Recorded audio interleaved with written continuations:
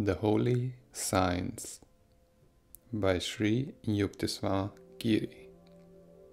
First published 1894. Translated from the 1949 edition. Introduction.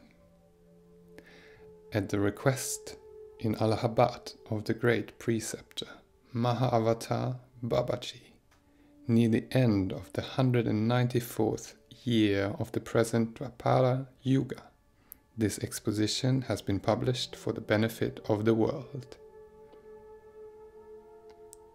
The purpose of this book is to show as clearly as possible that there is an essential unity in all religions, that there is no difference in the truths inculcated by the various faiths, that there is but one method by which the world, both external and internal, has evolved, and that there is but one goal admitted by all scriptures. But this basic truth is one not easily comprehended. The discord existing between the different religions and the ignorance of men make it almost impossible to lift the veil and have a look at this grand verity. The creeds foster a spirit of hostility and dissension. Ignorance widens the gulf that separates one creed from another. Only a few specially gifted persons can rise superior to the influence of their professed creeds and find absolute unanimity in the truth propagated by all great faiths. The object of this book is to point out the harmony underlying the various religions and to help in binding them together. This task is indeed a Herculean one, but at Allahabad I was entrusted with the mission by a holy command. Allahabad, the sacred Prayaga Tirtha, the place of confluence of the Ganges, Yamuna and Saraswati rivers, is a site for the congregation of worldly men and of spiritual devotees at the time of Kumbh Mela. Worldly men cannot transcend the mundane limit in which they have confined themselves. Nor can spiritual devotees, having once renounced the world, deign to come down and mix themselves in its turmoil. Yet men who are wholly engrossed in earthly concerns stand in definite need of help and guidance from those holy beings who bring light to the race. So a place there must be where union between the two sets is possible. Tirtha affords such a meeting place. Situated as it is on the beach of the world, storms and buffets touch it not. The sadhus, ascetics, with a message for the benefit of humanity, find the Kumbh Mela to be an ideal place to impart instruction to those who can heed it. A message of such nature was I chosen to propagate when I paid a visit to the Kumbh Mela being held at Allahabad in January 1894. As I was walking along the bank of the Ganges, I was summoned by a man and was afterwards honored by an interview with a great holy person, Babaji, the Guru Deva of my own Guru, Lahiri Mahasaya of Banaras. This holy personage at the Kumbh Mela was thus my own Param Guruji Maharaj, the Guru of one's own Guru. Though this was our first meeting. During my conversation with Babaji, we spoke of the particular class of men who now frequent these places of pilgrimage. I humbly suggested that there were men greater by far in intelligence than most of those then present, men living in distant parts of the world, Europe and America, professing different creeds and ignorant of the real significance of the Kumbh Mela. They were men fit to hold communion with the spiritual devotees so far as intelligence is concerned. Yet such intellectual men in foreign lands were, alas, wedded in many cases to rank materialism. Some of them, though famous for their investigations in the realms of science and philosophy, do not recognize the essential unity in religion. The professed creeds serve as nearly insurmountable barriers that threaten to separate mankind forever. My Param Guruji, Maharaj Babaji, smiled and, honoring me with the title of Swami, imposed on me the task of this book. I was chosen, I do not know the reason why, to remove the barriers and to help in establishing the basic truths in all religions. The book is divided into 4 sections, according to the 4 stages in the development of knowledge. The highest aim of religion is Atma Jnana, self-knowledge. But to attain this, knowledge of the external world is necessary. Therefore, the first section of the book deals Veda, the Gospel, and seeks to establish fundamental truths of creation and to describe the evolution and involution of the world. All creatures, from the highest to the lowest in the link of creation, are found eager to realize 3 things: existence, consciousness, and bliss. These purposes or goals are the subject for discussion in the second section of the book.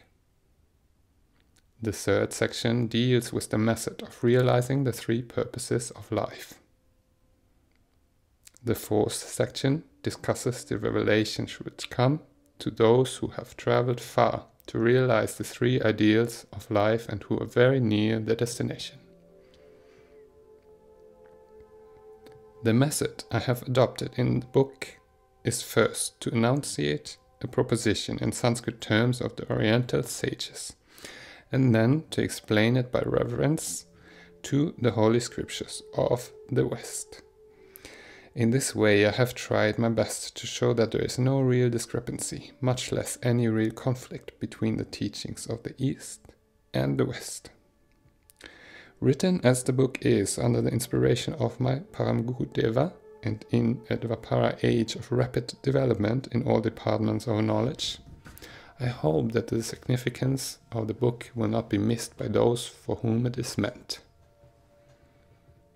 A short discussion with mathematical calculation of the yugas or ages will explain the fact that the present age for the world is Dvapara Yuga, and that 194 years of the Yuga have now, AD 1894, passed away, bringing a rapid development in man's knowledge.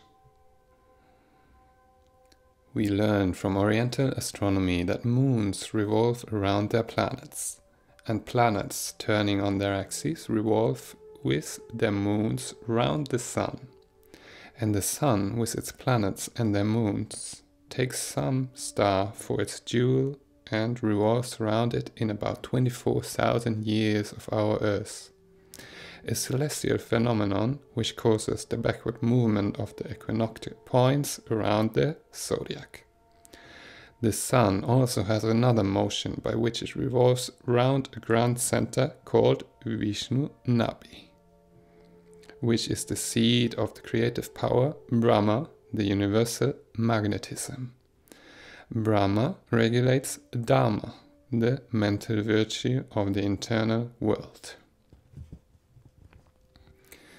When the sun in its revolution round its jewel comes to the place nearest to this grand center, the seat of Brahma, an event which takes place when the autumnal equinox comes to the first point of Aries, Dharma, the mental virtue, becomes so much developed that man can easily comprehend all, even the mysteries of spirit.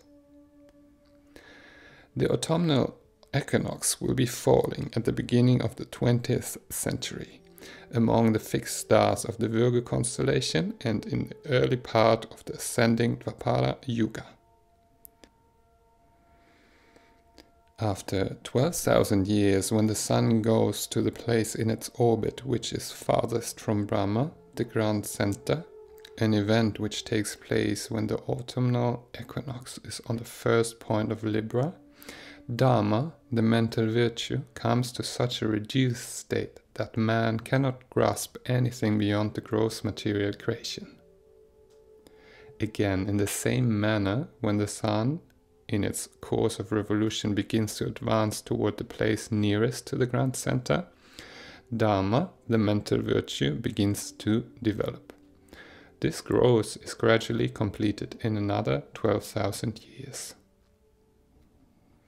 Each of these periods of 12,000 years brings a complete change, both externally in the material world and internally in the intellectual or electric world, and is called one of the Daiva Yugas or electric couple.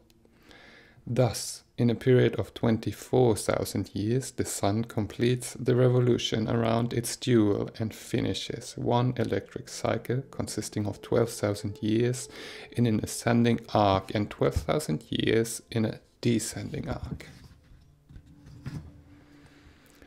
Development of Dharma, the mental virtue, is but gradual and is divided into 4 different stages in a period of 12,000 years. The time of 1,200 years during which the sun passes through a 1/20th portion of its orbit, see diagram, is called Kali Yuga. Dharma, the mental virtue, is then in its first stage and is only a quarter developed. The human intellect cannot comprehend anything beyond the gross material of this ever-changing creation, the external world. The period of 2,400 years during which the sun passes through the second 20th portion of its orbit is called Dwapara Yuga. Dharma, the mental virtue, is then in the second stage of development and is but half complete. The human intellect can then comprehend the fine matters or electricities and their attributes, which are the creating principles of the external world. The period of 3,600 years during which the sun passes through the third 20th part of its orbit is called Treta Yuga. Dharma, the mental virtue, is then in the third stage. The human intellect becomes able to comprehend the divine magnetism, the source of all electrical forces on which the creation depends for its existence.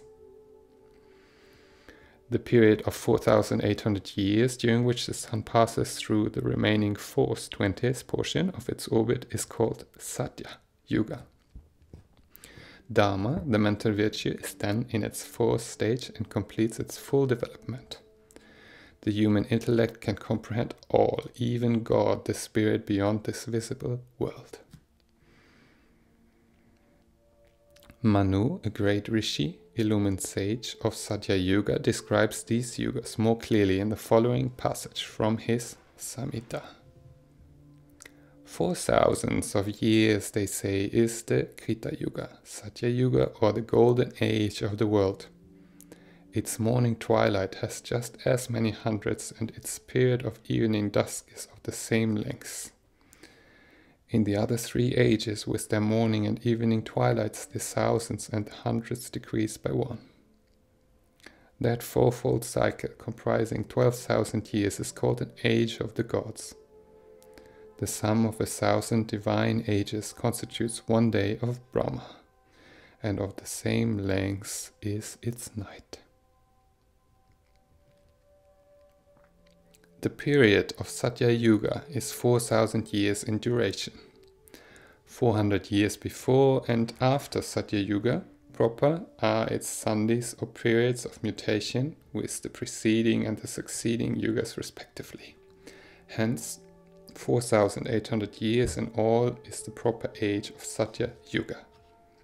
In the calculation of the period of other yugas and yuga sandhis, it is laid down that the numeral 1 should be deducted from the numbers of both thousands and hundreds, which indicate the periods of the previous yugas and sandhis.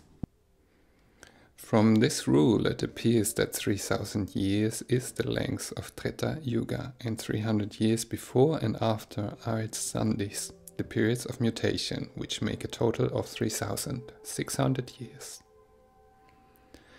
So 2000 years is the age of Dwapara Yuga, with 200 years before and after as its Sandhis. A total of 2400 years.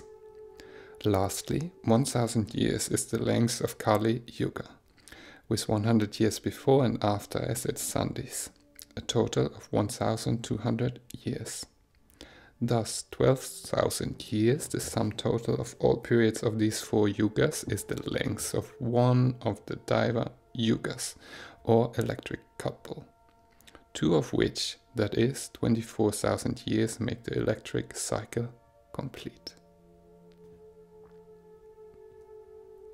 From 11,501 BC, when the autumnal equinox was on the first point of Aries, the Sun began to move away from the point of its orbit nearest to the ground center toward the point farthest from it.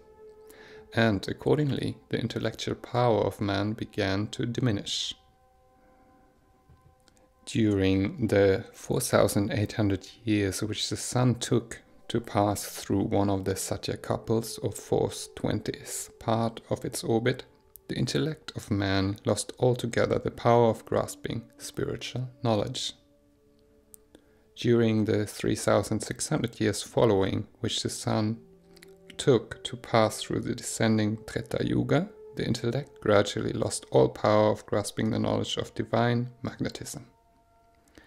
During the 2,400 years next following, while the Sun passed through the descending Dwapara Yuga, the human intellect lost its power of grasping the knowledge of electricities and their attributes. In 1,200 more years, the Sun passed through the descending Kali Yuga and reached the point in its orbit which is farthest from the ground center. The autumnal equinox was on the first point of Libra. The intellectual power of man was so much diminished that it could no longer comprehend anything beyond the gross material of creation. The period around AD 500 was thus the darkest part of Kali Yuga and of the whole cycle of 24,000 years.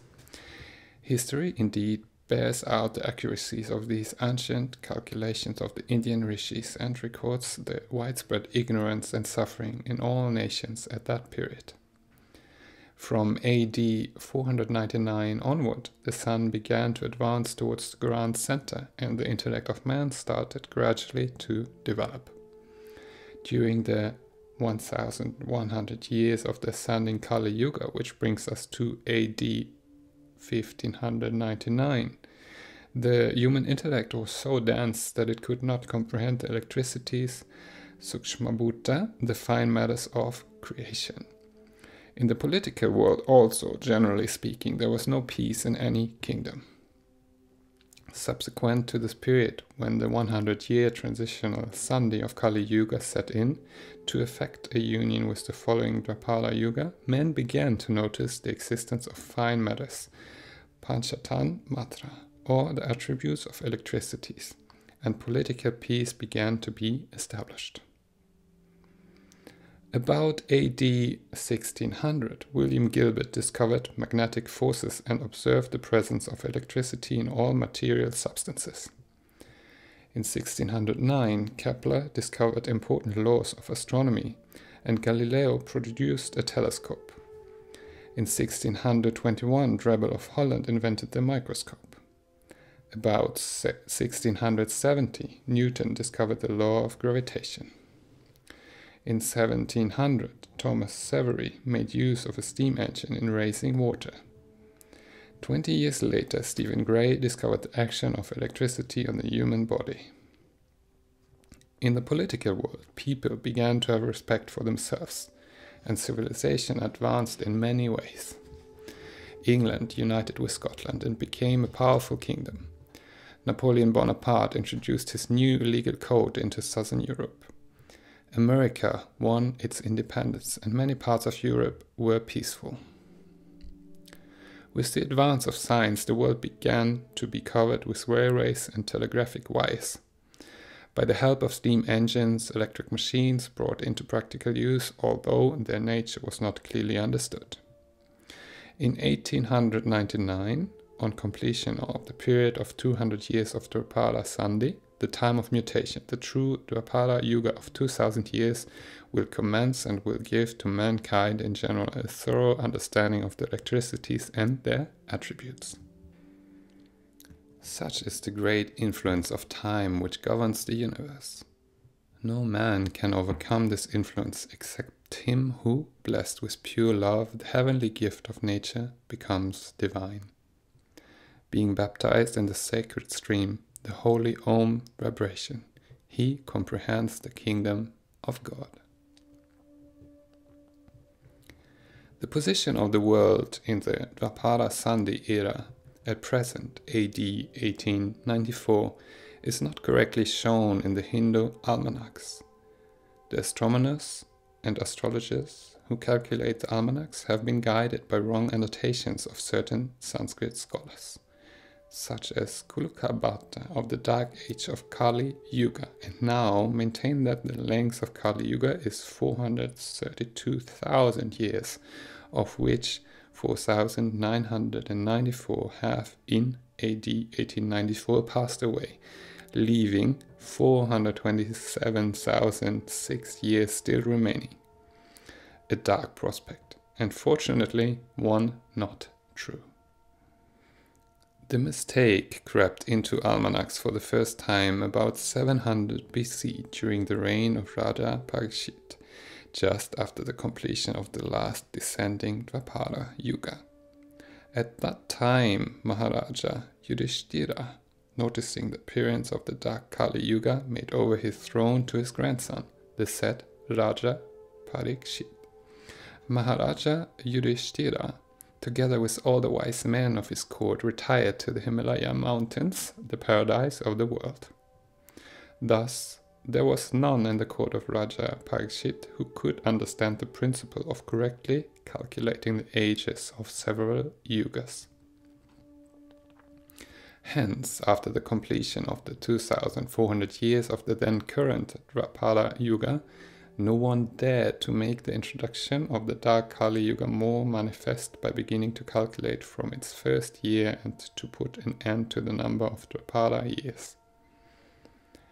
According to this wrong method of calculation, therefore, the first year of Kali Yuga was numbered 2401 along with the age of Dwapara Yuga in AD 499, when 1200 years, the length of the true Kali Yuga, was complete, and the sun had reached the point of its orbit farthest from the grand center. When the autumnal equinox was on the first point of Libra in the heavens. The age of Kali in its darkest period was then numbered by 3,600 years instead of by 1,200. With the commencement of the ascending Kali Yuga after AD 499, the sun began to advance in its orbit nearer to the grand center, and accordingly the intellectual power of man started to develop. Therefore, the mistake in the almanacs began to be noticed by the wise men of the time, who found that the calculations of the ancient rishis had fixed the period of one Kali Yuga at 1,200 years. But as the intellect of these wise men was not yet suitably developed, they could make out only the mistake itself, and not the reason for it. By way of reconciliation, they fancied that 1,200 years, the real age of Kali, were not the ordinary years of our earth, but were so many Daiva years, years of the gods, consisting of 12 Daiva months of 30 Daiva days each, with each Daiva day being equal to one ordinary solar year of our earth. Hence, according to these men, 1,200 years of Kali Yuga must be equal to 432,000 years of our earth. In coming to a right conclusion, however, we should take into consideration the position of the vernal equinox at spring in the year 1894. The astronomical reference books show the vernal equinox now to be 20 degrees, 54 minutes, 36 seconds distant from the first point of Aries, the fixed star Revati, and by calculation it will appear that 1,394 years have passed since the time when the vernal equinox began to recede from the first point of Aries. Deducting 1,200 years the length of the last ascending Kali Yuga, from 1,394 years, we get 194 to indicate the present year of the world's entrance into the ascending Dwapara Yuga. The mistake of older almanacs will thus be clearly explained when we add 3,600 years to this period of 1,394 years and get 4,994 years, which, according to the prevailing mistaken theory, represents the present year, AD 1894, in the Hindu almanacs. In this book, certain truths, such as those about the properties of magnetism, its auras, different sorts of electricities, etc., have been mentioned, although modern science has not yet fully discovered them. The 5 sorts of electricity can be easily understood if one will direct his attention to the nerve properties, which are purely electrical in nature. Each of the 5 sensory nerves has its characteristics and unique function to perform. The optic nerve carries light and does not perform the functions of the auditory and other nerves. The auditory nerve, in its turn, carries sound only, without performing the functions of any other nerves, and so on. Thus, it is clear that there are 5 sorts of electricity corresponding to the 5 properties of cosmic electricity. So far as the magnetic properties are concerned, the grasping power of the human intellect is at present so limited that it would be quite useless to attempt to make the matter understood by the general public. The intellect of man in Treta Yuga will comprehend the attributes of divine magnetism. The next Treta Yuga will start in AD 4099. There are indeed exceptional personages now living who, having overcome the influence of time, can grasp today what ordinary people cannot grasp. But this book is not for those exalted ones who require nothing of it. In concluding this introduction, we may observe that the different planets exercising their influence over the various days of the week have lent their names to their respective days. Similarly, the different constellations of stars having influence over various months have lent their names to the Hindu months. Each of the great yugas has much influence over the period of time covered by it. Hence, in designating the years, it is desirable that such terms should indicate to which yuga they belong. As the yugas are calculated from the position of the equinox, the method of numbering the years in reference to their respective yuga is based on a scientific principle. Its use will obviate much inconvenience which has arisen in the past owing to association of the various eras with persons of eminence rather than with celestial phenomena of the fixed stars. We therefore propose to name and number the year in which this introduction has been written as 194 Dwapara instead of AD 1894, to show the exact time of the yuga now passing. This method of calculation was prevalent in India till the reign of Raja Vikramaditya, when the Samvat era was introduced. As the Yuga method of calculation recommends itself to reason, we follow it and recommend that it be followed by the public in general. Now, in this 194th year of the Dwapara Yuga, the dark age of Kali, having long since passed, the world is reaching out for spiritual knowledge, and men require loving help, one from the other. The publishing of this book, requested from me by my holy Param Guru Maharaj Babaji, will, I hope, be of spiritual service.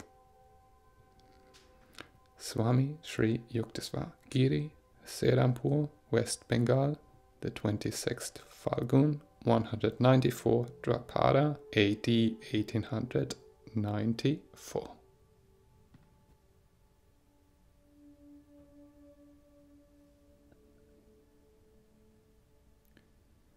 Chapter 1. The Gospel. Sutra 1. Param Brahma, Spirit or God, is infinite, complete, without start or end. It is one undividable being. The Eternal Father, God, Swami Param Brahma, is the only real substance, Sat, and is all in the universe. Why God is not comprehensible? Man possesses eternal faith and believes intuitively in the existence of a substance, of which the objects of sense, sound, touch, sight, taste, and smell, the component parts of this visible world, are but properties. As man identifies himself with his material body, composed of the aforesaid properties, he is able to comprehend by these imperfect organs these properties only, and not the substance to which these properties belong. The Eternal Father, God, the only substance in the universe, is therefore not comprehensible by man of this material world, unless he becomes divine by lifting his self above this creation of darkness or Maya. See Hebrews 11:1 and John 8:28. Now, faith is the substance of things hoped for, the evidence of things not seen. Then said Jesus unto them, When ye have lifted up the Son of Man, then shall ye know that I am He. Sutra 2. In Param Brahma is the source of all knowing and love, the root of all power and joy. Prakriti, or nature of God, the almighty force, Shakti, or in other words the eternal joy, Anahita, which produced the world, and the omniscient feeling, Chit, which makes this world conscious, demonstrate the nature, Prakriti, of God the Father. How God is comprehended. As man is the likeness of God, directing his attention inward, he can comprehend within him the said force and feeling, the soul properties of his self. The force almighty as his will, Vasana, with enjoyment, Bhoga, and the feeling, omniscient, and his consciousness, Chaitana, that enjoys, Bhokta. See Genesis 1:27. So God created man in his own image. In the image of God created he him. Male and female created he them. Sutra 3. Param Brahma emanates creation, inert nature, Prakriti, to emerge. From Om Pranava, the word, the manifestation of the omnipotent force, come Kala, time, Desa, space, and Anu, the atom, the vibratory structure of creation. The word Amen, Om, is the beginning of the creation. The manifestation of omnipotent force, the repulsion, and its complementary expression, omniscient feeling or love, the attraction, is vibration, which appears as a peculiar sound. The word Amen, Om. In its different aspects, Om presents the idea of change, which is time, Kala, in the ever unchangeable, and the idea of division, which is space, Desa, in the ever indivisible. The four ideas, the word, time, space, and the atom. The ensuing effect is the idea of particles, the innumerable atoms, pair, A or Anu. These four, the word, time, space, and the atom, are therefore one and the same, and substantially nothing but mere ideas. This manifestation of the Word, becoming flesh, the external material, created this visible world. So the word Amen, Om, being the manifestation of the eternal nature of the Almighty Father or His own self, is inseparable from and nothing but God Himself. As the burning power is inseparable from nothing but the fire itself. See Revelation 3:14, John 1:1, 3:14. These things says the Amen, the faithful and true witness, the beginning of the creation of God. In the beginning was the Word, and the Word was with God, and the Word was God. All things were made by Him, and without Him was not anything made that was made, and the Word was made flesh and dwelt among us. Sutra 4. The fundament of creation is Anu, or the atoms. Together they are called Maya, or the Lord's veil of projection. Each individual Anu is called Avidya, ignorance. Atoms, the throne of spirit, their creator. These atoms, which represent within and without the four ideas mentioned above, are the throne of spirit, the creator, which shining on them creates this universe. They are called en masse Maya, the darkness, as they keep the spiritual light out of comprehension. And each of them separately is called Avidya, the ignorance, as it makes man ignorant even of his own self. Hence, the aforesaid four ideas which give rise to those confusions are mentioned in the Bible as so many beasts. Man, so long as he identifies himself with his gross material body, holds a position far inferior to that of the primal fourfold atom and necessarily fails to comprehend the same. But when he raises himself to the level thereof, he not only comprehends this atom, both inside and outside, but also the whole creation, both unmanifested and manifested, beforehand and behind. See Revelation 4:6. And in the midst of the throne, and round about the throne, were four beasts full of eyes before and behind. Sutra 5. The omniscient love aspect of Param Brahma is Kutastha Chaitanya. The individual self, being its manifestation, is one with it. Kutastha Chaitanya, the Holy Ghost, Purushottama, the manifestation of Prema Bijam, Chit, attraction, the omniscient love, is life, the omnipresent Holy Spirit, and is called the Holy Ghost, Kutastha Chaitanya, or Purushottama, which shines on the darkness, Maya, to attract every portion of it toward divinity. But the darkness, Maya, or its individual parts, Avidya, the ignorance, being repulsion itself, cannot receive or comprehend the spiritual light, but reflects it. Abhasa, Chayanya, or Purusha, the sons of God. This Holy Ghost, being the manifestation of the omniscient nature of the Eternal Father, God, is no other substance than God Himself. And so these reflections of spiritual rays are called the sons of God. Abhasa, Chayanya, or Purusha. See John 1:4, 5:11. In Him was life, and the life was the light of men. And the light shineth in darkness, and the darkness comprehended it not. He came unto His own, and His own received Him not. Sutra 6. The atom, under the influence of Chit, universal knowledge, forms the Chitta, or the consciousness of a mind, which when spiritualized is called Buddhi, intelligence.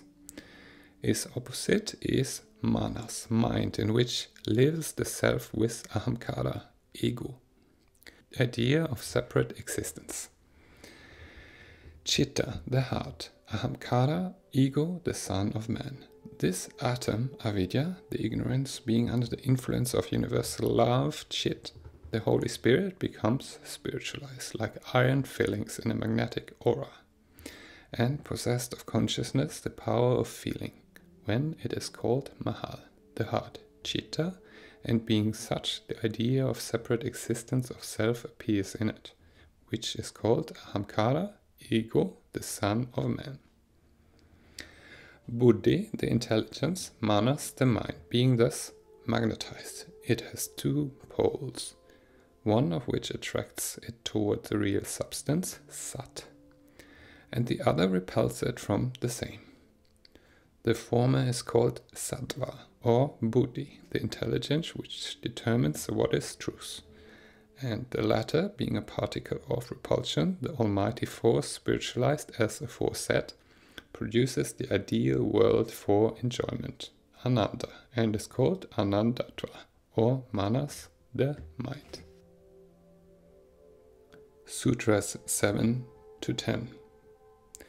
Chitta, the spiritualized atom in which ahamkara, the idea of separate existence of self, appears, has 5 manifestations, aura electricities. They, the 5 aura electricities, constitute the causal body of Purusha.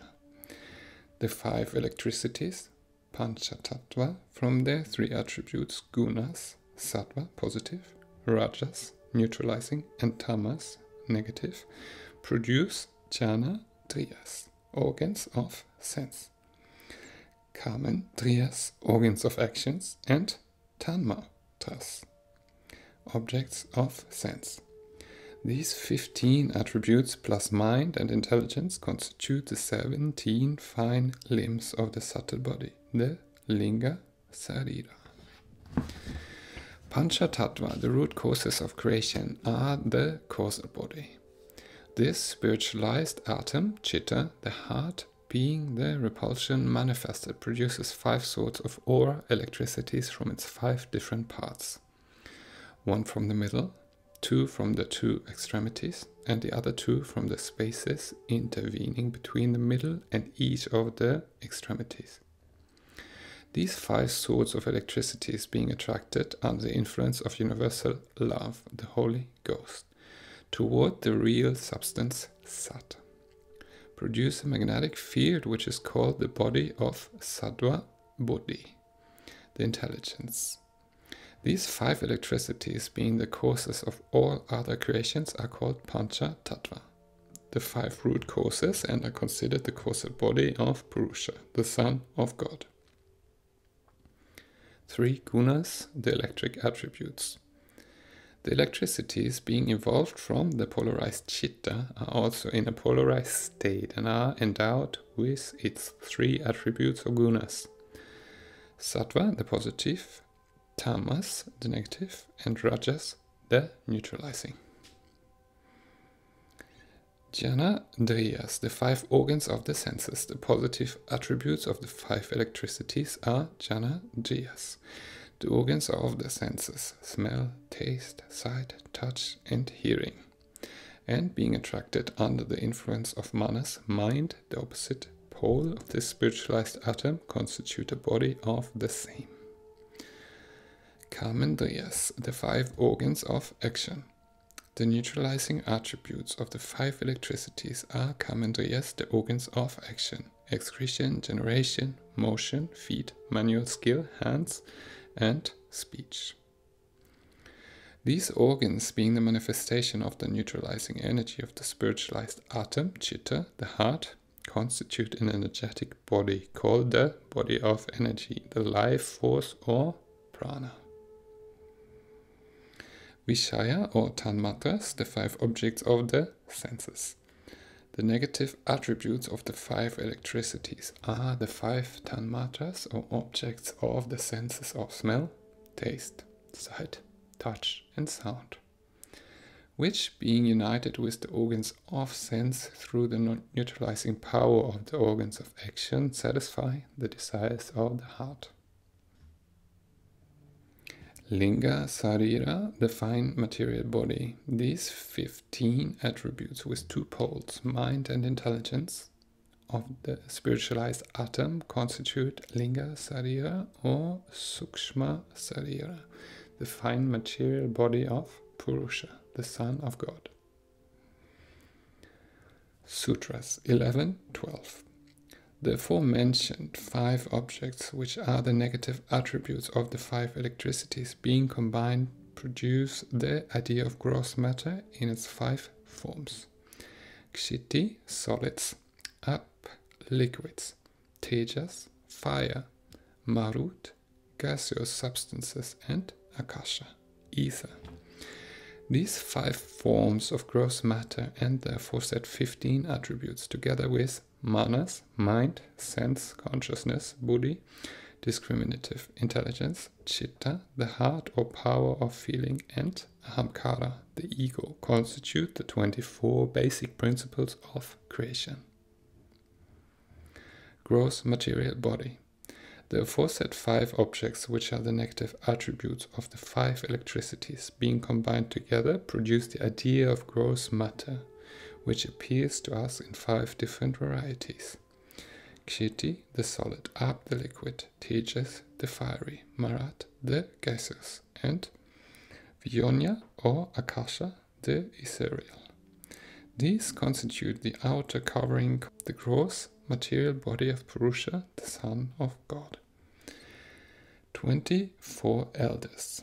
These 5 gross matters and the aforesaid 15 attributes, together with manas, the mind, buddhi, the intelligence, chitta, the heart, and ahamkara, the ego, constitute the 24 principles or elders, as mentioned in the Bible.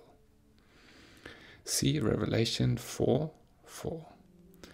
And round about the throne were 24 seats, and upon these seats I saw 24 elders. The aforesaid 24 principles, which completed the creation of darkness, Maya, are nothing more than the development of ignorance, avidya. And as this ignorance is composed only of ideas as mentioned above, creation has in reality no substantial existence, but is a mere play of ideas on the eternal substance, God the Father. Sutra 13. This universe is differentiated into 14 spheres, 7 svargas and 7 patalas. 7 spheres or svargas. This universe, thus described, commencing from the eternal substance, God, down to the gross material creation, has been distinguished into 7 different spheres, svargas or lokas. 7th sphere, Satya Loka. The foremost of these is Satya Loka, the sphere of God, the only ideal substance, Sat, in the universe. No name can describe it, nor can anything in the creation, or darkness, or light designate it. This sphere is therefore called Anama, the nameless. 6th sphere, Tapo Loka. The next in order is Tapoloka, the sphere of the Holy Spirit, which is the eternal patience, as it remains forever undisturbed by any limited idea, because it is not approachable even by the sons of God. As such, it is called Agama, the inaccessible. 5th sphere, Jnana Loka. Next is Jnana Loka, the sphere of spiritual reflection, the sons of God, wherein the idea of separate existence of self originates. As this sphere is above the comprehension of anyone in the creation of darkness Maya, it is called Alakshya, the incomprehensible. 4th sphere, Mahaloka. Then comes Mahaloka, the sphere of the atom, the beginning of the creation of darkness Maya, upon which the spirit is reflected. This, the connecting link, is the only way between the spiritual and the material creation and is called the door, Dasam Madvara. 3rd sphere, Swaloka. Around this atom is Swaloka, the sphere of magnetic aura, the electricities. This sphere, being characterized by the absence of all the creation, even the organs and their objects define material things, is called Mahasunya, the great vacuum. Second sphere, Bhuva Loka. The next is Bhuva Loka, the sphere of electric attributes. As the gross matters of the creation are entirely absent from this sphere, and it is conscious by the presence of the fine matters only, it is called Sunya, the vacuum ordinary. First sphere, Bhuloka. The last and lowest sphere is Bhuloka, the sphere of gross material creation, which is always visible to everyone. Sapta Patalas, 7 churches. As God created man in his own image, so is the body of man like unto the image of this universe. The material body of man has also 7 vital places within it called Patalas. Man, turning toward himself and advancing in the right way, perceives the spiritual light in these places, which are described in the Bible as so many churches. The lights, like star, perceived therein are as so many angels. See 1:12, 13, 16, 20. And being turned, I saw 7 golden candlesticks, and in the midst of the 7 candlesticks one like unto the Son of Man. And he had in his right hand 7 stars. The 7 stars are the angels of the 7 churches, and the 7 candlesticks which thou sawest are the 7 churches. 14 Bhuvanas, the stages of creation. The above-mentioned 7 spheres of Svagas and the 7 Patalas constitute the 14 Bhuvanas, the 14 distinguishable stages of the creation. Sutra 14. Purusha is covered by 5 koshas or sheaths. 5 koshas or sheaths. This Purusha, the Son of God, is screened by 5 coverings called the koshas or sheaths. Heart, the first kosha. The first of these 5 is heart, chitta, the atom, composed of 4 ideas as mentioned before, which feels or enjoys, and thus being the seat of bliss, Ananda, is called Ananda Maya kosha. Buddhi, the second kosha. The second is the magnetic aura, electricities, manifestations of buddhi, the intelligence that determines what is truth. Thus being the seat of knowledge, jnana, it is called Jnanamaya kosha. Manas, the third kosha. The third is the body of manas, the mind, composed of the organs of senses as mentioned above, and called the Manomaya kosha. Prana, the fourth kosha. The fourth is the body of energy, life force or prana, composed of the organs of action as described before, and thus called pranayama kosha. Gross matter, the fifth kosha. The fifth and one last of these sheaths is the gross matter, the atom's outer coating, which, becoming anna, nourishment, supports this visible world, and thus is called the Annamaya kosha. Action of love. The action of repulsion, the manifestation of the omnipotent energy, being thus completed, the action of attraction, the omnipotent love in the core of the heart, begins to be manifested. Under the influence of this omniscient love, the attraction, the atoms, being attracted toward one another, come nearer and nearer, taking ethereal, gaseous, fiery, liquid, and solid forms. Inanimate kingdom. Thus, this visible world becomes adorned with suns, planets, and moons, which we call the inanimate kingdom of the creation. Vegetable kingdom. In this manner, when the action of divine love becomes well developed, the evolution of avidya, ignorance, the particle of darkness, maya, the omnipotent energy manifested, begins to be withdrawn. Annamaya kosha, the atom's outer coating of gross matter, being thus withdrawn. Pranayama kosha, the sheath composed of kamendriyas, the organs of action, begins to operate. In this organic state, the atoms, embracing each other more closely to the heart, appear as the vegetable kingdom in the creation. Animal kingdom. When the pranayama kosha becomes withdrawn, the manomaya kosha, sheath composed of jnanendriyas, the organs of sense, comes to light.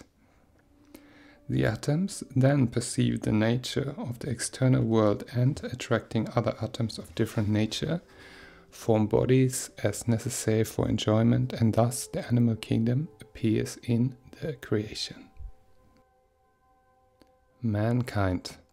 When Manomaya kosha becomes withdrawn, Jnanamaya kosha, the body of intelligence composed of electricities, becomes perceptible. The atom, acquiring the power of determining right and wrong, becomes man, the rational being in the creation. Devata or angel. When man, cultivating the divine spirit or omniscient love within his heart, is able to withdraw this Jnanamaya kosha, then the innermost sheath, Chitta, the heart, composed of 4 ideas, becomes manifest. Man is then called Devata, or angel in the creation. Free, Sannyasi. When the heart or innermost sheath is also withdrawn, there is no longer anything to keep man in bondage to this creation of darkness, Maya. He then becomes free, Sannyasi, the Son of God, and enters into the creation of light. Sutras 15-16. Just as the objects seen in our dreams are found when we awake to be insubstantial, so our waking perceptions are likewise unreal, a matter of inference only. Sleeping and waking states. When man compares his ideas relating to gross matters conceived in the wakeful state with his conception of ideas in dream, the similarity existing between them naturally leads him to conclude that this external world also is not what it appears to be. When he looks for further explanation, he finds that all his wakeful conceptions are substantially nothing but mere ideas caused by the union of 5 objects of sense, the negative attributes of the 5 internal electricities, with the 5 organs of sense, their positive attributes, through the medium of 5 organs of action, the neutralizing attributes of the electricities. This union is effected by the operation of mind, manas, and conceived or grasped by the intelligence, buddhi. Thus, it is clear that all conceptions which man forms in his wakeful state are mere inferential, paroksha, jhana, a matter of inference only. Sutra 17.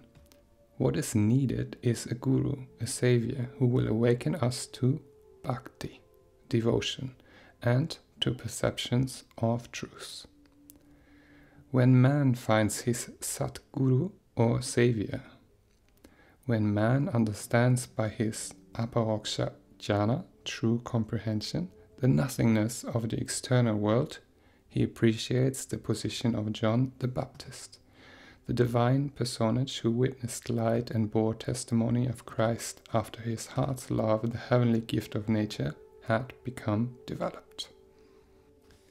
Any advanced sincere seeker may be fortunate in having the godlike company of some one of such personage, who may kindly stand to him as his spiritual preceptor, Sadguru, the Savior. Following affectionately the holy precepts of this divine personage, man becomes able to direct all his organs of sense inward to their common center, the sensorium, Trikuti or Sushumna Dvara, the door of the interior world, where he comprehends the voice like a peculiar knocking sound, the cosmic vibration that is the word Amen, Om, and sees the God-sent luminous body of Radha, symbolized in the Bible as the forerunner or John the Baptist. See Revelation 3:14, 20, and John 1:6, 8, 23. These things says the Amen, the faithful and true, witness the beginning of the creation of God. Behold, I stand at the door and knock. If any man hear my voice and open the door, I will come in to him and will sup with him and he with me.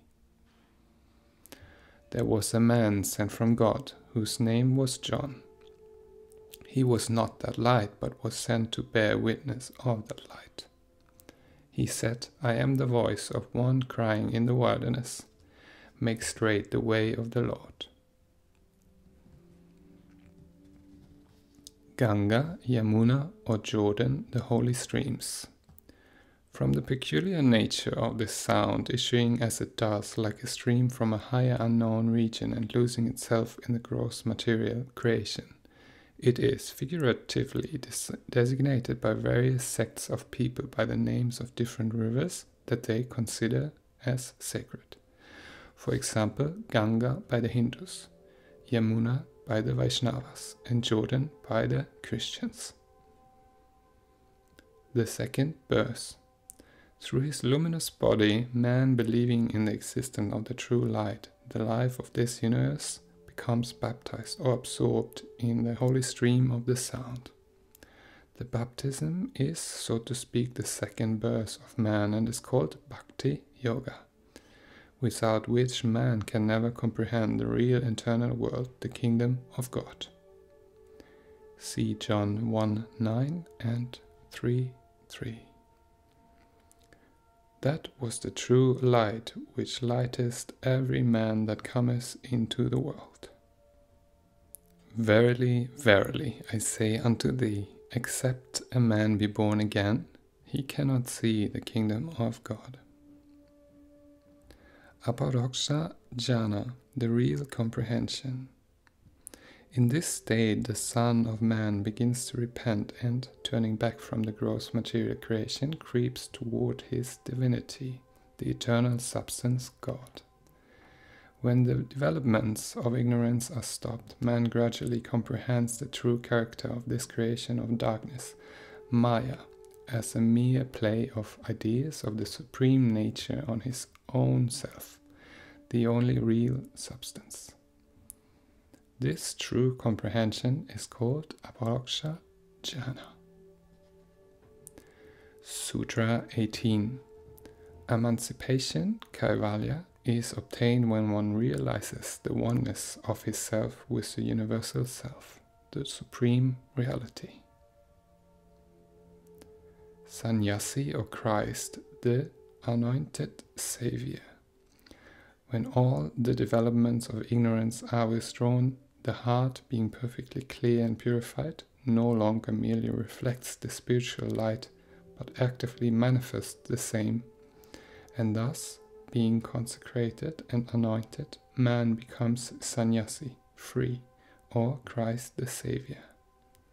See John 1:33. Upon whom thou shalt see the Spirit descending and remaining on him, the same is he which baptizes with the Holy Ghost. Baptized in the stream of light. Through this Savior, the Son of Man becomes again baptized or absorbed in the stream of spiritual light, and, rising above the creation of darkness, Maya, enters into the spiritual world and becomes unified with Abhyasa Chaitanya, or Purusha, the Son of God, as was the case with Lord Jesus of Nazareth. In this state, man is saved forever and ever from the bondage of darkness, Maya. See John 1:12 and 3:5. But as many as received him, to them gave he power to become the sons of God, even to them that believe on his name. Verily, verily, I say unto thee, except a man be born of water and of the Spirit, he cannot enter into the kingdom of God.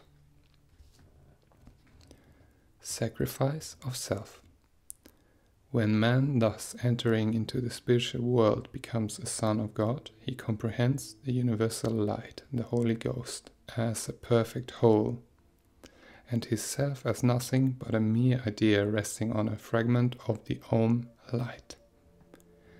Then he sacrifices himself to the Holy Ghost, the altar of God, that is, abandons the vain idea of his separate existence and becomes one integral whole. Kaivalya, the unification. Thus, being one with the universal Holy Spirit of God the Father, he becomes unified with the real substance, God. This unification of self with the eternal substance, God, is called Kaivalya. See Revelation 3:21. To him that overcometh will I grant to sit with me in my throne, even as I also overcame and am set down with my Father in his throne.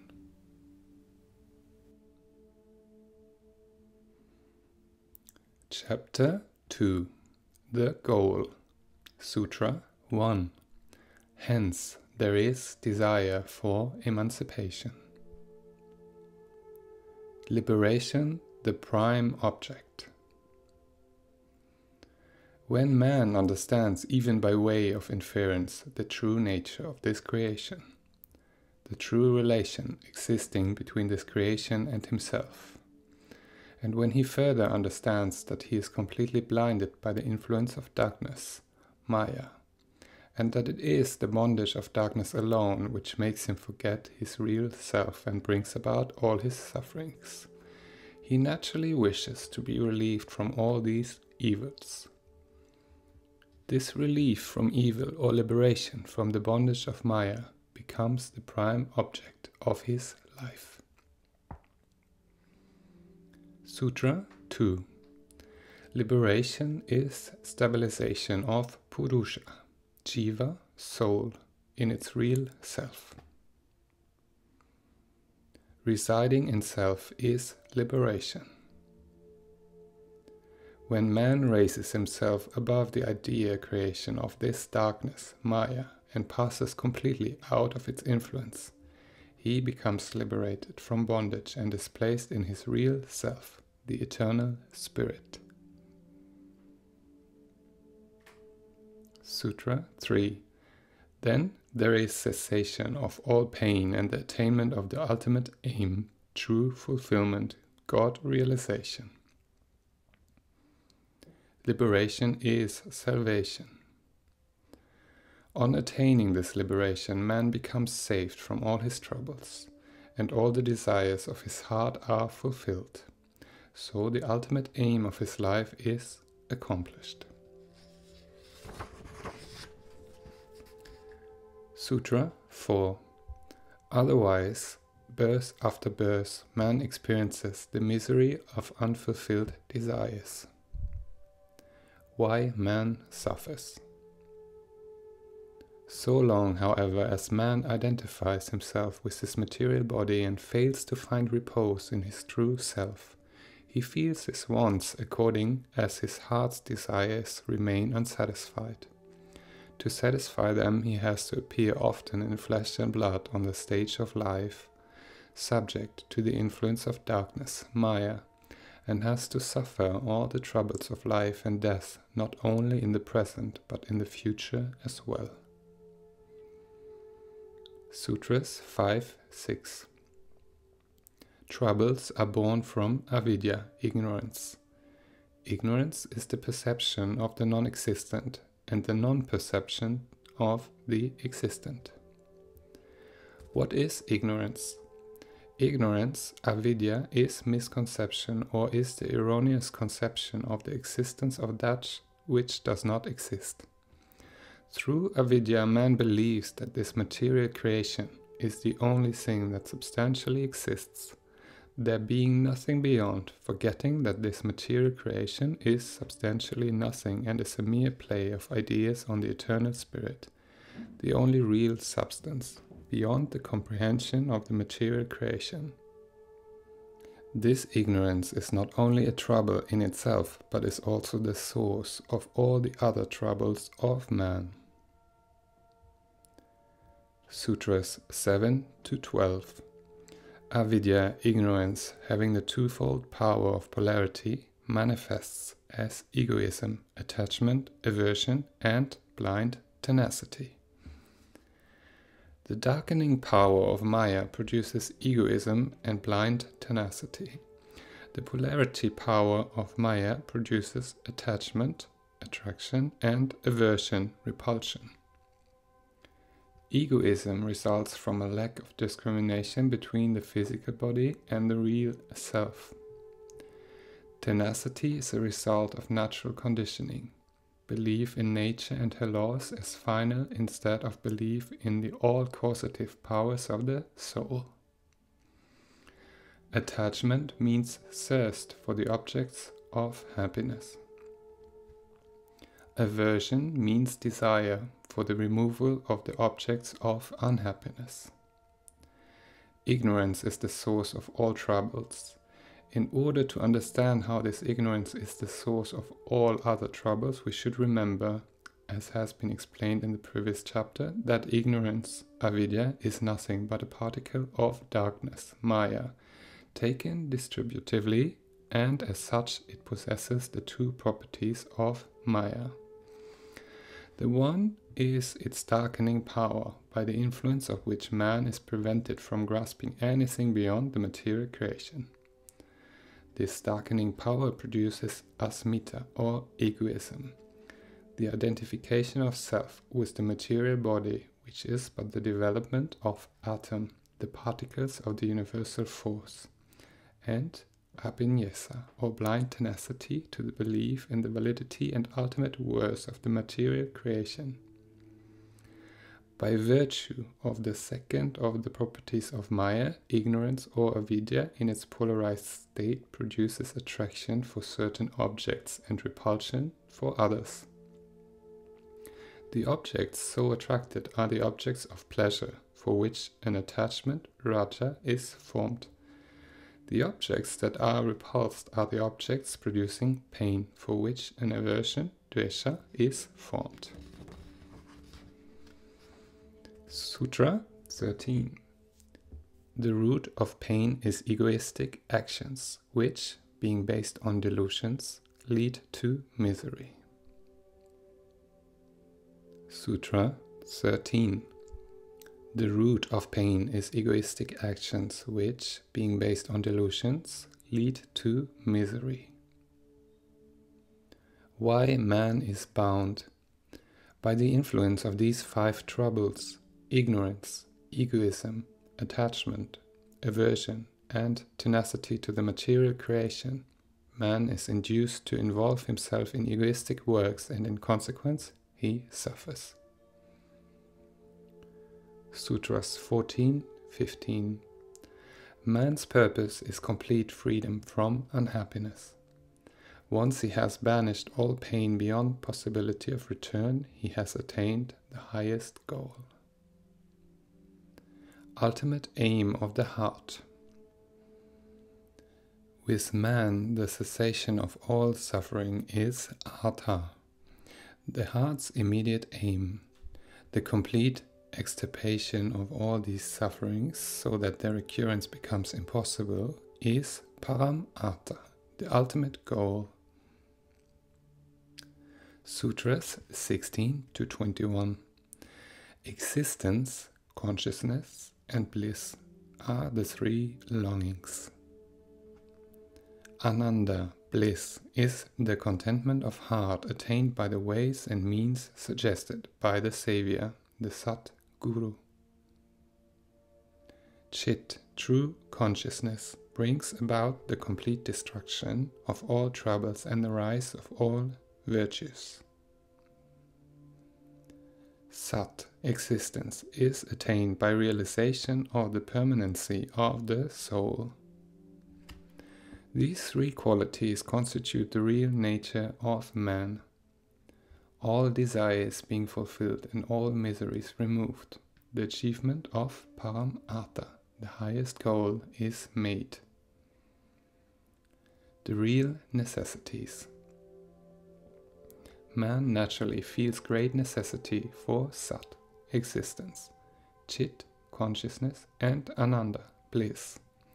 These three are the real necessities of the human heart and have nothing to do with anything outside his self. They are essential properties of his own nature, as explained in the previous chapter. When man becomes fortunate in securing the favor of any divine personage, Sadguru, the Savior, and affectionately following his holy precepts is able to direct all his attention inward, he becomes capable of satisfying all the wants of his heart and can thereby gain contentment, Ananda, the real bliss. How consciousness appears.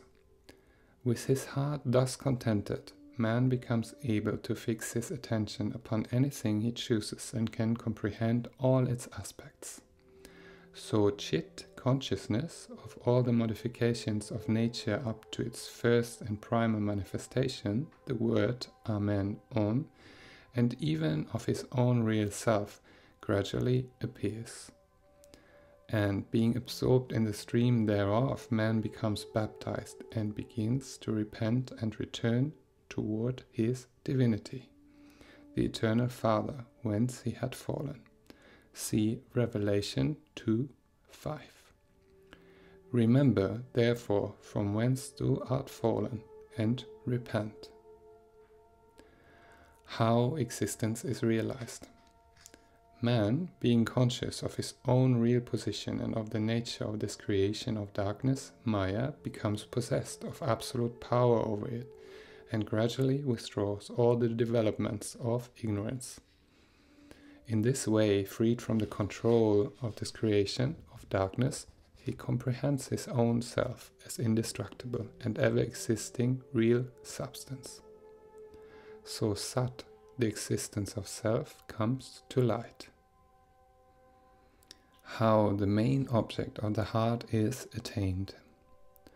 All the necessities of the heart, Sat, existence, Chit, consciousness, and Ananda, bliss, having been attained, ignorance, the mother of evils, becomes emaciated, and consequently all troubles of this material world, which are the sources of all sorts of sufferings, cease forever. Thus, the ultimate aim of the heart is effected. Sutra 22. All fulfillments of his nature attained, man is not merely a reflector of divine light, but becomes actively united with spirit. This state is Kaivalya, oneness. How man finds salvation.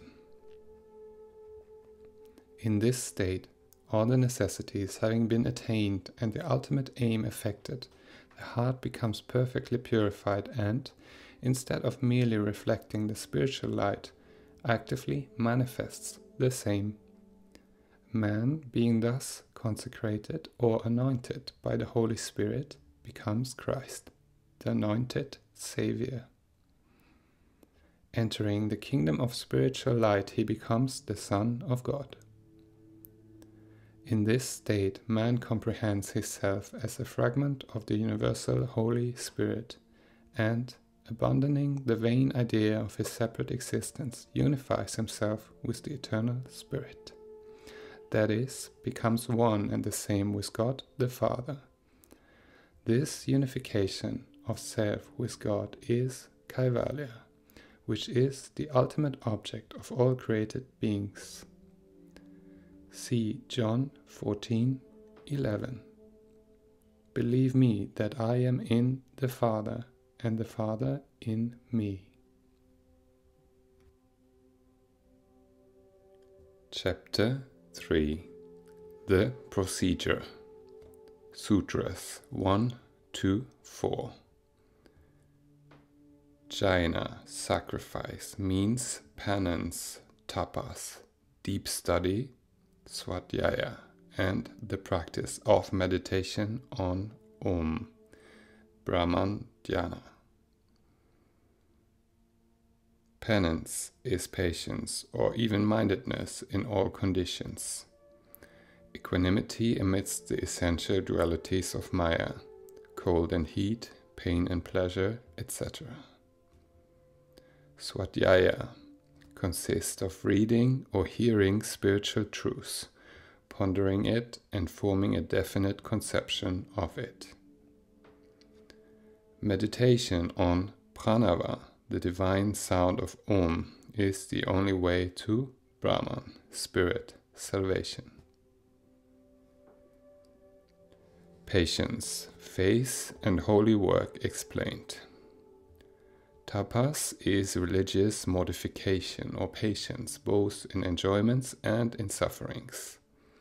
Swadhyaya is shravana, study with manana, deep attention, and thereby nidhi-yasana, forming of an idea of the true faith about self. That is, what I am, whence I am, where I shall go, what I have come for, and other such matters concerning self. Brahmanidana is the baptism or merging of self in the stream of the holy sound, pranava, Om, which is the holy work performed to attain salvation and the only way by which man can return to his divinity, the eternal Father, whence he has fallen. See Revelation 2:19. I know thy works and charity and service and faith and thy patience and thy works, and the last to be more than the first. Sutras 5, 6. Om is heard through cultivation of Shraddha, heart's natural love, Virya, moral courage, Smriti, memory of one's divinity, and Samadhi, true concentration. Shraddha is intensification of the heart's natural love. How the holy sound manifests. This holy sound, pranava sabda, manifests spontaneously through culture of Shraddha, the energetic tendency of the heart's natural love.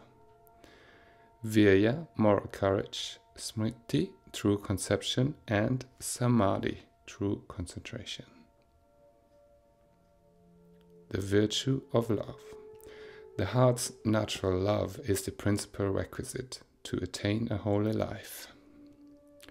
When this love, the heavenly gift of nature, appears in the heart, it removes all causes of excitation from the system and cools it down to a perfectly normal state and, invigorating the vital powers, expels all foreign matters, the germs of diseases, by natural ways, perspiration and so forth. It thereby makes man perfectly healthy in body and mind and enables him to understand properly the guidance of nature. When this love becomes developed in man, it makes him able to understand the real position of his own self as well as of others surrounding him. With the help of this developed love, man becomes fortunate in gaining the godlike company of the divine personages and is saved forever. Without this love, man cannot live in the natural way. Neither can he keep company with the fit person for his own welfare. He becomes often excited by the foreign matters taken into his system through mistakes in understanding the guidance of nature, and in consequence he suffers in body and mind. He can never find any peace whatever, and his life becomes a burden. Hence, the culture of this love, the heavenly gift, is the principal requisite for the attainment of holy salvation. It is impossible for man to advance a step toward the same without it. See Revelation 2, 2-4. I know thy works, and thy labor, and thy patience, and how thou canst not bear them which are evil. And thou hast tried them which say they are apostles, and are not, and hast found them liars. And hast borne and hast patience, and for my name's sake hast labored, and hast not fainted. Nevertheless, I have somewhat against thee, because thou hast left thy first love. Sutras 7-8. Moral courage, virya, arises from shraddha, directing one's love toward the Guru, and from affectionately following his instructions. Those who remove our troubles, dispel our doubts, and bestow peace are true teachers. They perform a godlike work. Their opposites, those who increase our doubts and difficulties, are harmful to us and should be avoided like poison. As explained in the previous chapter, this creation is substantially nothing but a mere idea play of nature on the only real substance, God, the Eternal Father, who is Guru, the Supreme in this universe. All things of this creation are therefore no other substance than this Guru, the Supreme Father, God Himself, perceived in plurality by the manifold aspects of the play of nature. See John 10:34 and Psalm 82:6. Jesus answered them, Is it not written in your law, I said, Ye are gods? I have said, Ye are gods, and all of you are children of the Most High. Out of this creation, the object that relieves us of our miseries and doubts and administers peace to us, whether animate or inanimate, and however insignificant the same may be, is entitled to our utmost respect. Even if it be regarded by others as an object of vilest contempt, it should be accepted as Sat, Savior, and its company as godlike. That which produces opposite results, destroying our peace, throwing us into doubts, and creating our miseries, should be considered Asat, the bane of all good, and should be avoided as such. The Indian sages have a saying, Some consider the deities to exist in water, in example, natural elements, while the learned consider them to exist in heaven, astral world. The unwise seek them in wood and stones, in example, in images or symbols. But the yogi realizes God in the sanctuary of his own self. To attain salvation, men choose as their savior the objects that they can comprehend according to their own stage of evolution. Thus, in general, people think that illness is a dire calamity, and as water, when properly administered, tends to remove illness, ignorant men may choose for their divinity water itself.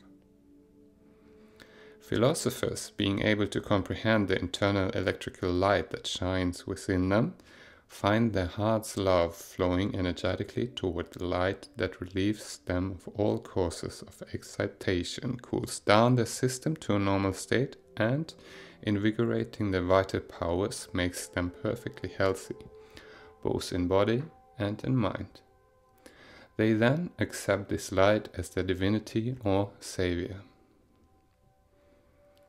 Ignorant people in their blind faith would accept a piece of wood or stone as their savior or divinity in the external creation, for which their heart's natural love will develop till by its energetic tendency it will relieve them of all existing causes, cool their system down to a normal state, and invigorate their vital powers. The adepts, on the other hand, having full control over the whole material world, find their divinity or savior in self and not outside in the external world. Regard the Guru with deep love. To keep company with the Guru is not only to be in his physical presence, as this is sometimes impossible, but mainly means to keep him in our hearts and to be one with him in principle and to attune ourselves with him. This thought has been expressed by Lord Bacon. A crowd is not a company, it is a mere gallery of faces. To keep company, therefore, with the godlike object is to associate him with Shraddha, the heart's love, intensified in the sense above explained, by keeping his appearance and attributes fully in mind and by reflecting on the same and affectionately following his instructions, lamb-like. See John 1:29. Behold the Lamb of God, which taketh away the sin of the world. By so doing, when man becomes able to conceive the sublime statues of his divine brothers, he may be fortunate in remaining in their company and in securing help from any one of them who he may choose as his spiritual preceptor, Satguru, the Saviour. Thus, to resume, virya or moral courage can be obtained by the culture of Shraddha, that is, by devoting one's natural love to his preceptor, by being always in his company, in the internal sense already explained, and by following with affection his holy instructions, as they are freely and spontaneously given. Sutras 9-11. Moral courage is strengthened by observance of yama, morality or self-control, and niyama, religious rules. Yama comprises non-injury to others, truthfulness, non-stealing, continence, and non-covetousness. Niyama means purity of body and mind, contentment in all circumstances, and obedience, following the instructions of the Guru. Firmness of moral courage can be attained by the culture of yama, the religious forbearances, abstention from cruelty, dishonesty, covetousness, unnatural living and unnecessary possessions, and of niyama, the religious observances, purity in body and mind, cleaning the body externally and internally from all foreign matters which, being fermented, create different sorts of diseases in the system, and clearing the mind from all prejudices and dogmas that make one narrow, contentment in all circumstances, and obedience to the holy precepts of the divine personages. What is natural living? To understand what natural living is, it will be necessary to distinguish it from what is unnatural. Living depends upon the selection of 1. Food, 2. Dwelling, and 3. Company. To live naturally, the lower animals can select these for themselves by the help of their instincts and the natural sentinels placed at the sensory entrances, the organs of sight, hearing, touch, smell, and taste. With men in general, however, these organs are so much perverted by unnatural living from very infancy that little reliance can be placed on their judgments. To understand, therefore, what our natural needs are, we ought to depend upon observation, experiment, and reason. What is natural food for man? First, to select our natural food, our observation should be directed to the formation of the organs that aid in digestion and nutrition, the teeth and the digestive canal, to the natural tendency of the organs of sense which guide animals to their food, and to the nourishment of the young. Observation of teeth. By observation of the teeth, we find that in carnivorous animals the incisors are little developed, but the canines are of striking length, smooth and pointed, to seize the prey. The molars are also pointed. These points, however, do not meet, but fit closely side by side to separate the muscular fibers. In the herbivorous animals, the incisors are strikingly developed. The canines are stunted, though occasionally developed into weapons, as in elephants. The molars are broad-topped and furnished with enamel on the sides only. In the frugivorous, all the teeth are of nearly the same height. The canines are little projected, conical and blunt, obviously not intended for seizing prey but for exertion of strength. The molars are broad-topped and furnished at the top with the enamel folds to prevent waste caused by their side motion, but not pointed for chewing flesh. In omnivorous animals such as bears, on the other hand, the incisors resemble those of the herbivores. The canines are like those of the carnivores, and the molars are both pointed and broad-topped to serve a twofold purpose. Now, if we observe the formation of the teeth in man, we find that they do not resemble those of the carnivores, neither do they resemble the teeth of the herbivores or the omnivores. They do resemble exactly those of the frugivorous animals. The reasonable inference, therefore, is that man is a frugivorous or fruit-eating animal. Observation of the digestive canal. By observation of the digestive canal, we find that the bowels of carnivorous animals are 3 to 5 times the length of their body, measuring from the mouth to the anus, and their stomach is almost spherical. The bowels of the herbivores are 20 to 28 times the length of the body, and their stomach is more extended and of compound build. But the bowels of the frugivorous animals are 10 to 12 times the length of their body. Their stomach is somewhat broader than that of the carnivores and has a continuation in the duodenum, serving the purpose of a second stomach.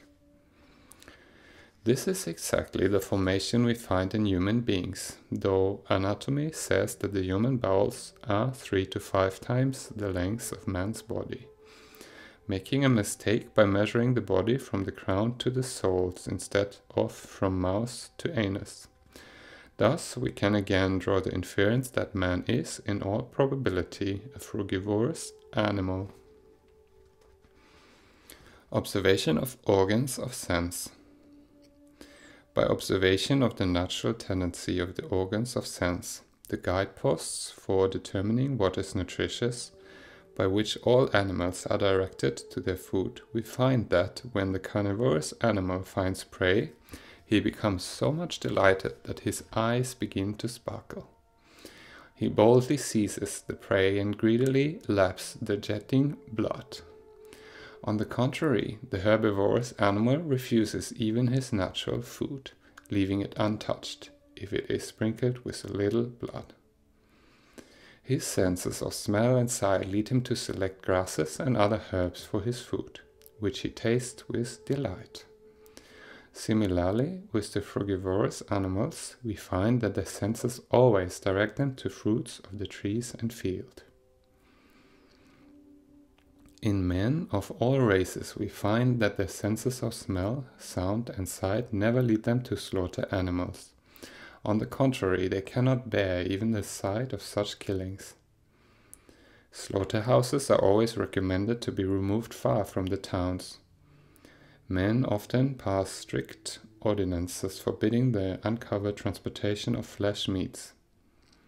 Can flesh then be considered the natural food of man, when both his eyes and his nose are so much against it, unless deceived by flavors of spices, salt, and sugar? On the other hand, how delightful do we find the fragrance of fruits, the very sight of which often makes the mouth water. It may also be noticed that various grains and roots possess an agreeable odor and taste, though faint even when unprepared. Thus again we are led to infer from these observations that man was intended to be a frugivorous animal. Observation of the nourishment of the young. By observation of the nourishment of the young, we find that milk is undoubtedly the food of the newborn baby. Abundant milk is not supplied in the breast of the mother if she does not take fruits, grains, and vegetables as her natural food. Cause of disease. Hence, from these observations, the only conclusion that can reasonably be drawn is that various grains, fruits, roots, and, for beverage, milk, and pure water openly exposed to air and sun are decidedly the best natural food for man. These, being congenial to the system when taken according to the power of the digestive organs, well chewed and mixed with saliva, are always easily assimilated. Other foods are unnatural to man and being uncongenial to the system are necessarily foreign to it. When they enter the stomach, they are not properly assimilated. Mixed with the blood, they accumulate in the excretory and other organs not properly adapted to them. When they cannot find their way out, they subside in tissue crevices by the law of gravitation and, being fermented, produce diseases, mental and physical, and ultimately lead to premature death. Children's development. Experiment also proves that the non-irritant diet natural to the vegetarian is, almost without exception, admirably suited to children's development, both physical and mental. Their mind's understanding, will, the principal faculties, temper, and general disposition are also properly developed. Natural living calms passions. We find that when extraordinary means such as excessive fasting, scourging, or monastic confinement are resorted to for the purpose of suppressing the sexual passions, these means seldom produce the desired effect. Experiment shows, however, that man can easily overcome these passions, the arch-enemy of morality, by natural living on a non-irritant diet above referred to. Thereby men gain a calmness of mind which every psychologist knows is the most favorable to mental activity and to a clear understanding, as well as to a judicial way of thinking.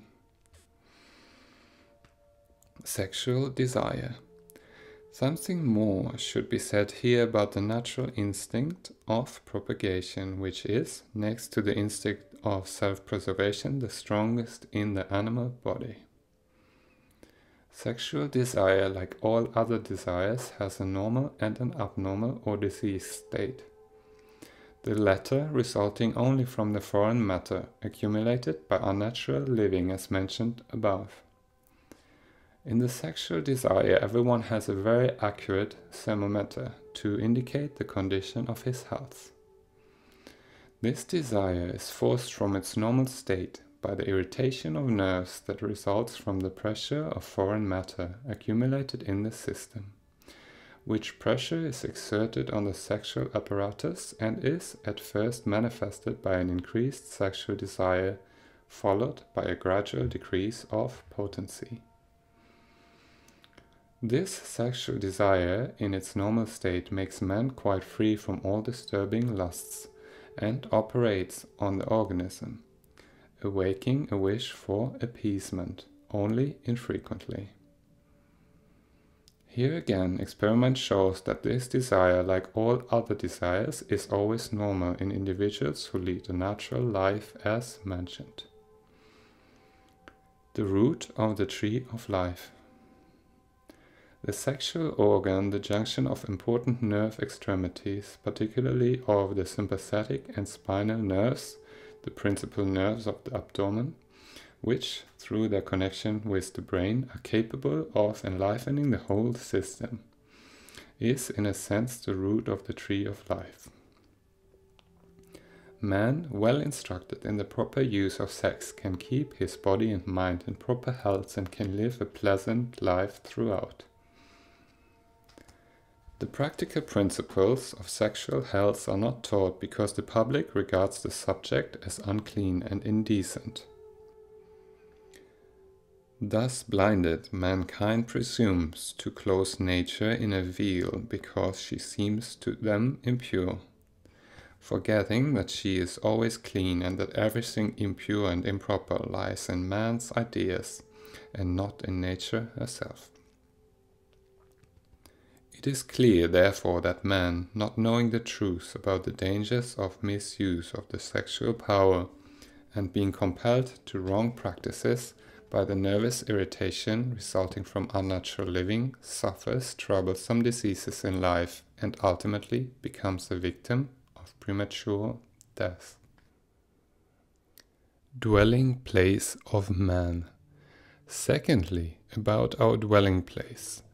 We can easily understand when we feel displeasure on entering a crowded room after breathing fresh air on a mountaintop or in an expanse of field or garden, that the atmosphere of the town or any crowded place is quite an unnatural dwelling place. The fresh atmosphere of the mountaintop or of the field or garden or of a dry place under trees covering a large plot of land and freely ventilated with fresh air is the proper dwelling place for man according to nature. The company we should keep. And thirdly, as to the company we should keep.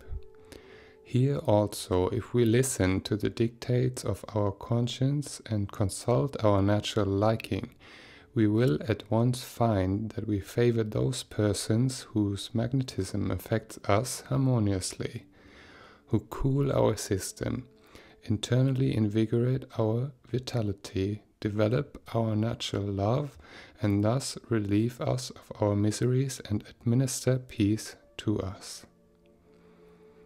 This is to say, we should be in the company of the Sat or Savior and should avoid that of the Asat, as described before. By keeping the company of Sat, the Savior, we are enabled to enjoy perfect health, physical and mental, and our life is prolonged. If, on the other hand, we disobey the warning of Mother Nature without listening to the dictates of our pure conscience and keep the company of whatever has been designated as Asat, an opposite effect is produced and our health is impaired and our life shortened. Necessity of natural living and purity. Thus, natural living is helpful for the practice of yama, the ascetic forbearances as explained earlier. Purity of mind and body being equally important in the practice of niyama, the ascetic observances already explained. Every attempt should be made to attain that purity. Sutras 12 to 18. Hence bondage disappears. The 8 bondages or snares are hatred, shame, fear, grief, condemnation, race prejudice, pride of family, and smugness. Removal of the 8 bondages leads to magnanimity of the heart. Thus one becomes fit to practice asana, pranayama, and pratyahara, and to enjoy the householder's life by fulfilling all one's desires and so getting rid of them. Asana means a steady and pleasant posture of the body. Pranayama means control over prana, life force. Pratyahara means withdrawal of the senses from external objects. The 8 meannesses of the heart. Firmness of moral courage, when attained, removes all the obstacles in the way of salvation. These obstacles are of 8 sorts: hatred, shame, fear, grief, condemnation, race prejudice, pride of pedigree, and a narrow sense of respectability, which 8 are the meannesses of the human heart. Awakening magnanimity of the heart. By the removal of these 8 obstacles, viradvam or mahatvam, magnanimity of the heart comes in, and this makes man fit for the practice of asana, remaining in steady and pleasant posture. Pranayama, control over prana, involuntary nerve electricities, and pratyahara, changing the direction of the voluntary nerve currents inward. These practices enable man to satisfy his heart by enjoying the objects of the senses as intended for gahastya srama, domestic life. Value of pranayama. Man can put the voluntary nerves into action whenever he likes and can give them rest when fatigued. When all of these voluntary nerves require rest, he sleeps naturally. And by this sleep, the voluntary nerves, being refreshed, can work again with full vigor. Man's involuntary nerves, however, irrespective of his will, are working continuously of themselves from his birth. As he has no control over them, he cannot interfere with their action in the least. When these nerves become fatigued, they also want rest and naturally fall asleep. This sleep of the involuntary nerves is called mahanidra, the great sleep or death. When this takes place, the circulation, respiration, and other vital functions being stopped, the material body naturally begins to decay. After a while, when this great sleep, mahanidra, is over, man awakes with all his desires and is reborn in a new physical body for the accomplishment of his various yearnings. In this way, man binds himself to life and death and fails to achieve final salvation. Control over death.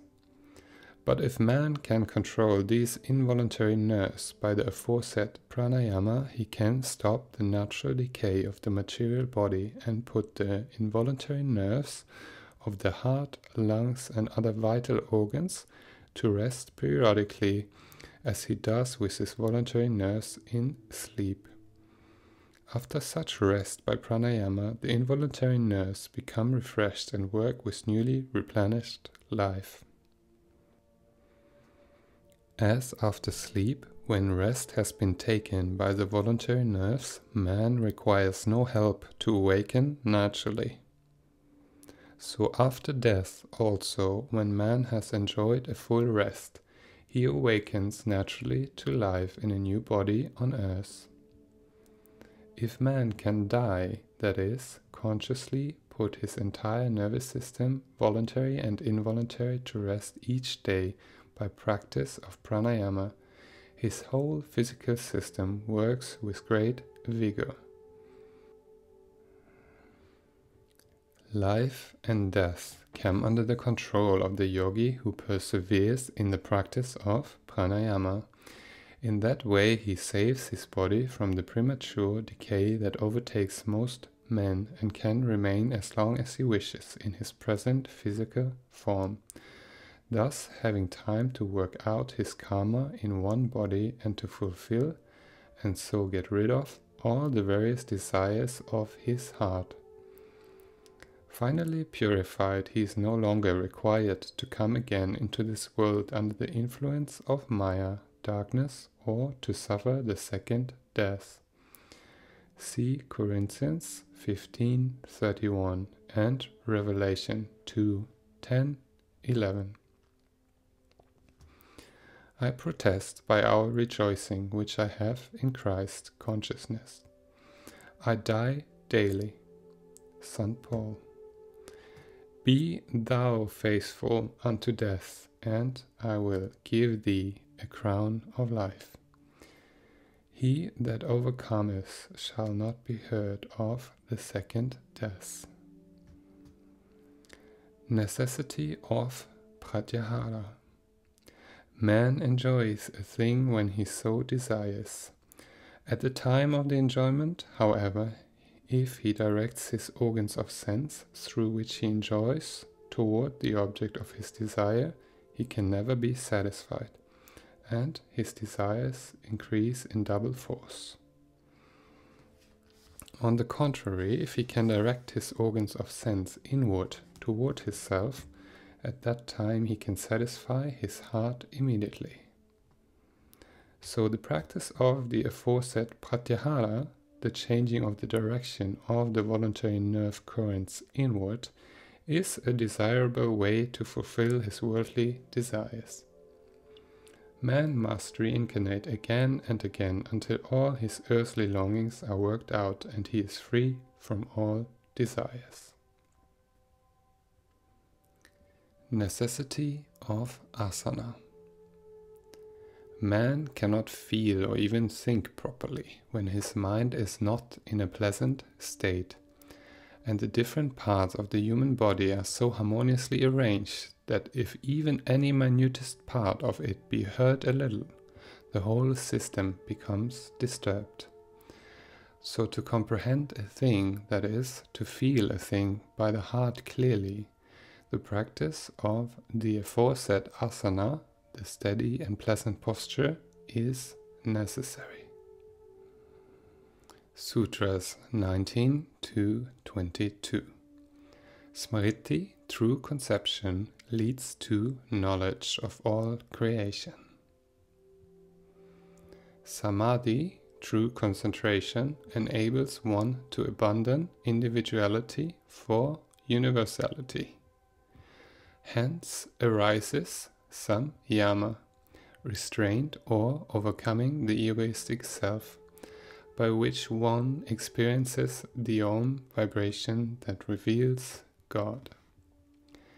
Thus the soul is baptized in Bhakti Yoga devotion. This is the state of divinity. Smriti, the true conception.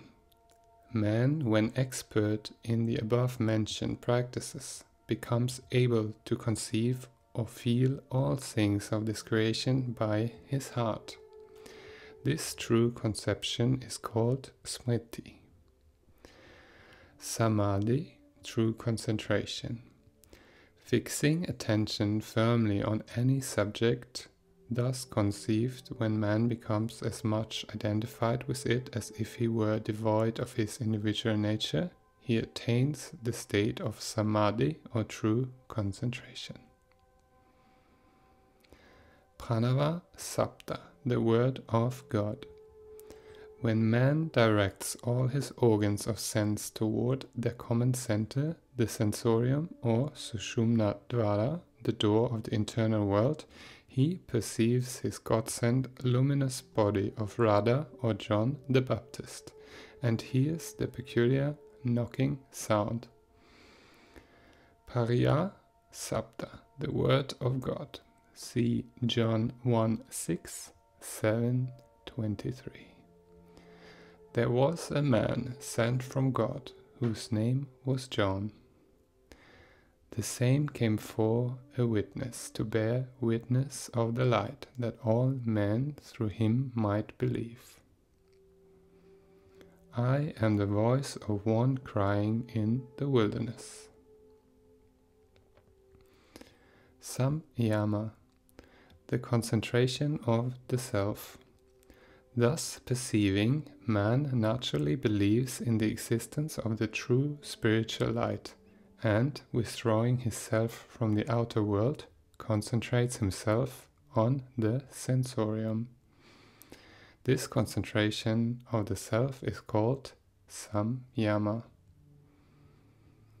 Bhakti Yoga or baptism, the second birth of man.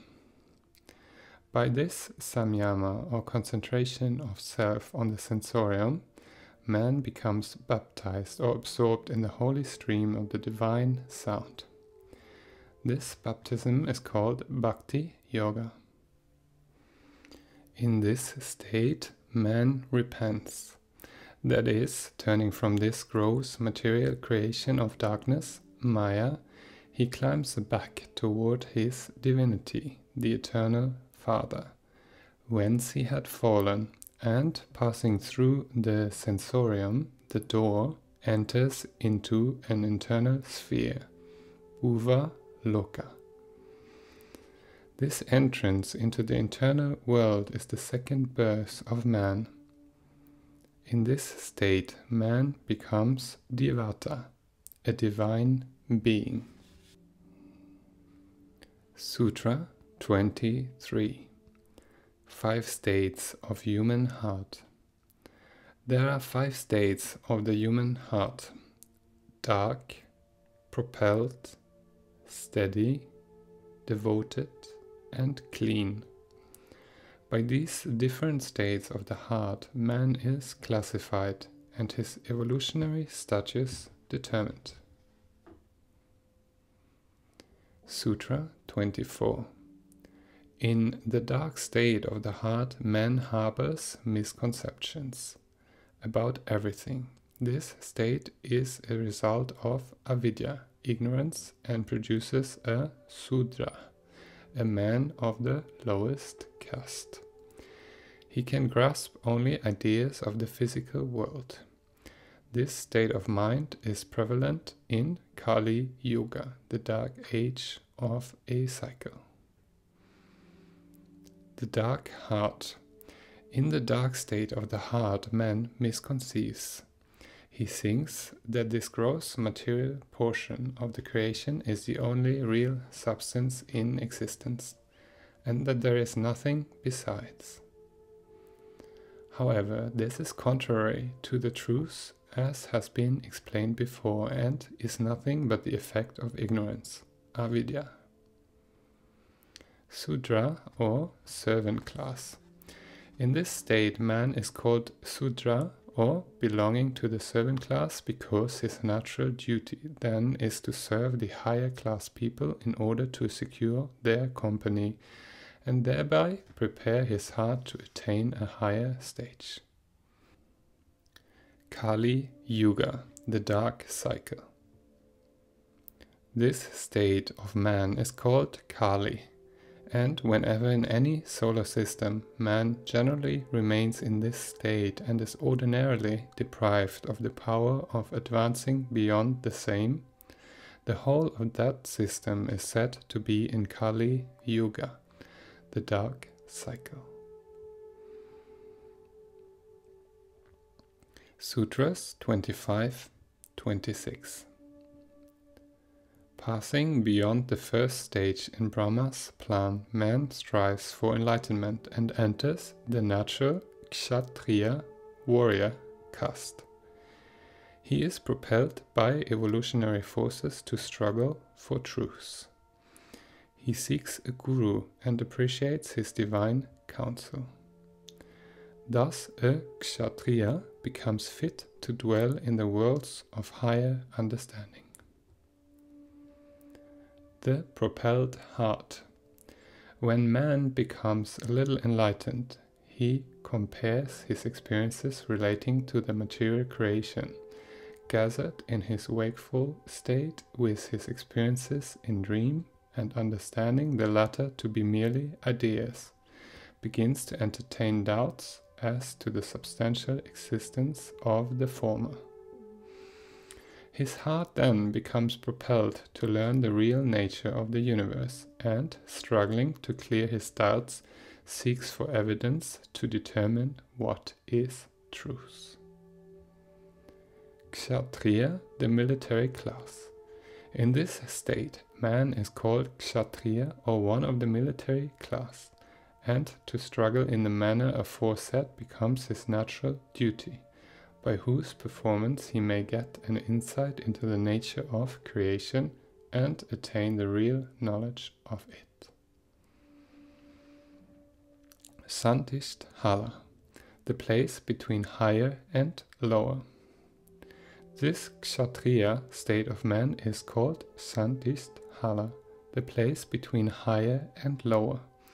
In this state, men, becoming anxious for real knowledge, need help of one another. Hence, mutual love, the principal necessity for gaining salvation, appears in the heart.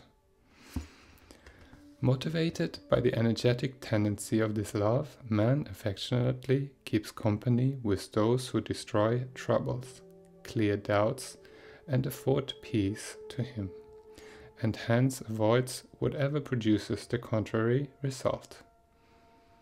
He also studies scientifically the scriptures of divine personages. When man finds Satguru, the Savior, in this way, man becomes able to appreciate what true faith is and understands the real position of the divine personages.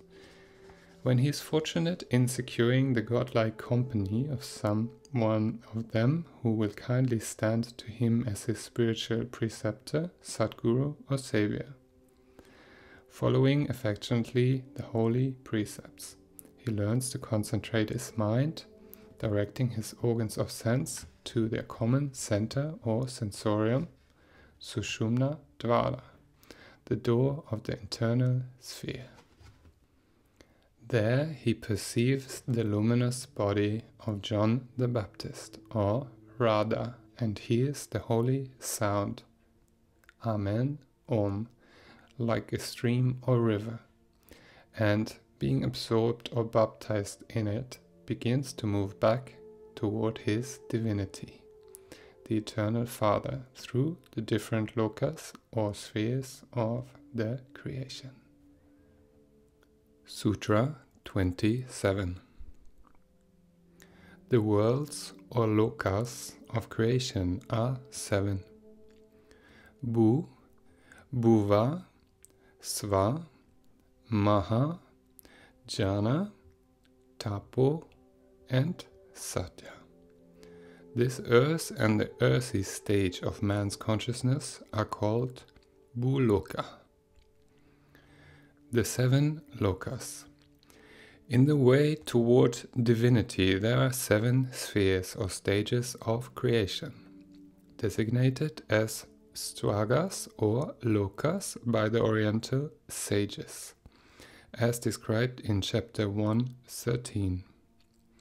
These are Bhuloka, the sphere of gross matters, Bhuvaloka, the sphere of fine matters or electric attributes, Svaloka, the sphere of magnetic poles and auras or electricities, Mahaloka, the sphere of magnets, the atoms, Jnana Loka, the sphere of spiritual reflections, the sons of God, Tapoloka, the sphere of the Holy Ghost, the Universal Spirit, and Satyaloka, the sphere of God, the eternal substance, Sat. Of these 7 planes, the first 3, Bhuloka, Bhuvaloka, and Svaloka, comprise the material creation, the kingdom of darkness, Maya, and the last 3, Jnanaloka, Tapoloka, and Satyaloka, comprise the spiritual creation, the kingdom of light. Mahaloka, or the sphere of Atom, being in the midst, is said to be the Moor, communicating between these two, the material and spiritual creation, and is called Dasama Dvara, the 10th door, or Brahmarandra, the way to divinity. Sutra 28. Entering Bhuva Loka, air or the world of becoming, man becomes a Dviya, or twice born. He comprehends the second portion of material creation, that of finer, subtler forces. This state of mind is prevalent in Dvapara Yuga. Dviya, or twice born. When man, being baptized, begins to repent and move back toward the eternal Father and, withdrawing his self from the gross material world, Bhuloka, enters into the world of fine matter, Bhuvaloka. He is said to belong to the Dviya, or twice born, class. In this state he comprehends his internal electricities, the second fine material portion of the creation, and understands that the existence of the external is substantially nothing but mere coalescence or union of his fine internal objects of sense, the negative attributes of electricities, with his 5 organs of sense, the positive attributes, through his 5 organs of action, the neutralizing attributes of the same, caused by the operation of his mind and consciousness.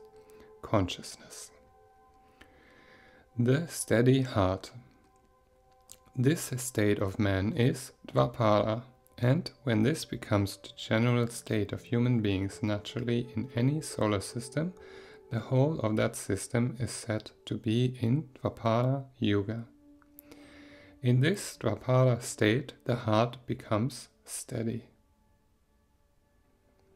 If man continues in the baptized state, remaining immersed in the holy stream, he gradually comes to a pleasant state wherein his heart wholly abandons the ideas of the external world and becomes devoted to the internal one. Sutra 29. In Swaloka, heaven, man is fit to understand the mysteries of Chitta, the magnetic third portion of material creation. He becomes a Vipra, nearly perfect being. This state of mind is prevalent in Treta Yuga. The devoted heart. In this devoted state, man, withdrawing his self from Bhuvaloka, the world of electric attributes, comes to Swaloka, the world of magnetic attributes, the electricities and poles. He then becomes able to comprehend Chitta, heart, the magnetic third portion of creation. This Chitta, as explained in chapter 1, is the spiritualized atom, avidya or ignorance, a part of darkness, Maya. Man, comprehending this Chitta, becomes able to understand the whole of darkness, Maya itself, of which Chitta is a part as well as the entire creation. Man is then said to belong to the Vipra, or nearly perfect class. This state of human beings is called Treta. When this becomes the general state of human beings naturally in any solar system, the whole of that system is said to be in Treta Yuga. Sutra 30. Through true repentance, man reaches Mahaloka, the great world. No longer subject to the influence of ignorance, Maya, he attains a clean heart. He enters the natural caste of the Brahmans, knowers of Brahma. This state of mind is prevalent in Satya Yuga. The clean heart. Man, continuing Godward, further lifts up his self to Mahaloka, the region of magnet, the atom. Then, all the developments of ignorance being withdrawn, his heart comes to a clean state, void of all external ideas. Then man becomes able to comprehend the spiritual light, Brahma, the real substance in the universe, which is the last and everlasting spiritual portion in creation. In this stage, man is called Brahmana, or of the spiritual class. This stage of the human being is called Satya, and when this becomes the general state of man naturally in any solar system, the whole of that system is said to be in Satya Yuga. Sutras 31-32. Not merely reflecting but manifesting spiritual light, man rises to Jnana Loka, the kingdom of God. Then he passes into Tapo Loka, the sphere of Kutastha Chaitanya.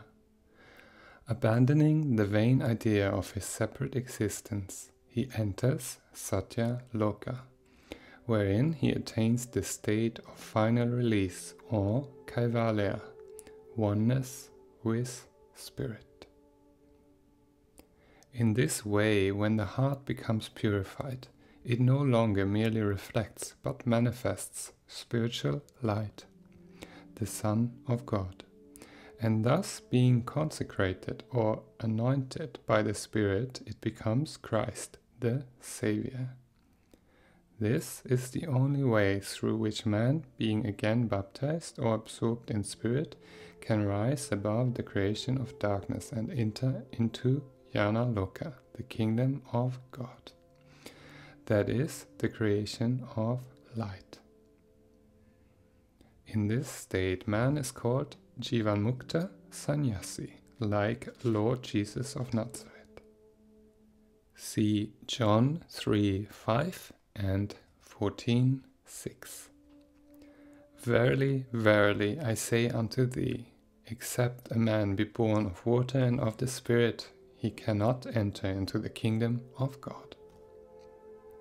Jesus says unto him, I am the way, the truth, and the life. No man cometh unto the Father but by me. In this state, man comprehends himself as nothing but a mere ephemeral idea resting on a fragment of the universal Holy Spirit of God, the Eternal Father, and, understanding the real worship, he sacrifices his self there at this Holy Spirit, the altar of God. That is, abandoning the vain idea of his separate existence, he becomes dead or dissolved in the universal Holy Spirit, and thus reaches Tapo Loka, the region of the Holy Ghost. In this manner, being one and the same with the universal Holy Spirit of God, man becomes unified with the Eternal Father himself, and so comes to Satya Loka, in which he comprehends that all this creation is substantially nothing but a mere idea play of his own nature, and that nothing in the universe exists besides his own self. This state of unification is called Kaivalya, the soul self. See Revelation 14:13 and John 16:28. Blessed are the dead which die in the Lord from henceforth. I came forth from the Father, and am come into the world. Again I leave the world, and go to the Father. Chapter 4. The Revelation. Sutras 1-3. Adeptship is achieved by purification of man's three bodies. It is also attainable through the grace of the Guru. Purification comes through nature, penance, and mantras. Through nature there is purification of dense matter, the physical body. Through penance, purification of the fine matter, the subtle body. Through mantras, purification of the mind. Adeptship is attainable by the purification of the body in all respects. Purification of the material body can be effected by things generated along with it by nature. That of the electric body by patience in all circumstances, and that of the magnetic body, chitta, spiritualized atom, heart, by regulation of the breath, which is called mantra, the purifier of the mind. The process of how these purifications can be effected may be learned at the feet of the divine personages who witness light and bear testimony of the Christ consciousness. Sutras 4-5. Through the holy effect of the mantra, the pranava or Om sound becomes audible. The sacred sound is heard in various ways according to the devotee's stage of advancement in purifying his heart.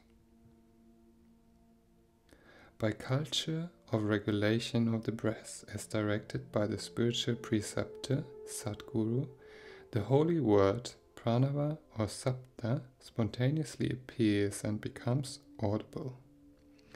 When this mantra word pranava appears, the breath becomes regulated and checks the decay of the material body. This pranava appears in different forms at the different stages of advancement, according to the purification of the heart chitta. Sutra 6. One who cultivates the heart's natural love obtains the guidance of a guru and starts his sadhana, path of spiritual discipline. He becomes a pravartaka, an initiate. It has already been explained what Sadguru is and how to keep the company thereof. Man, when endowed with the heavenly gift of pure love, naturally becomes disposed to avoid the company of what is asat and to keep the company of what has been described as sat. By affectionately keeping the company of Sat, he may be fortunate enough to please one who may kindly stand to him as his Sadguru or spiritual preceptor. By keeping his preceptor's godlike company, there grows an inclination, pravritti, in the disciple's heart to save himself from the creation of darkness, maya, and he becomes pravartaka, an initiate in the practices of yama and niyama, the ascetic forbearances and observances necessary to obtain salvation. Sutra 7. By the practice of yama and niyama, the 8 meannesses of the human heart disappear and virtue arises. Man thus becomes a sadhaka, a true disciple, fit to attain salvation. It may be remembered that by the culture of yama and niyama, the 8 meannesses vanish from the human heart and magnanimity comes in. It is at this stage that man becomes fit for the practice of ascetic posture and the other processes pointed out by his Sadguru to attain salvation. When he continues to practice the processes so pointed out to him by his Sadguru, he becomes a sadhaka or disciple. Sutra 8. He progresses in godliness, hears the holy Om sound, and becomes a siddha, divine personage.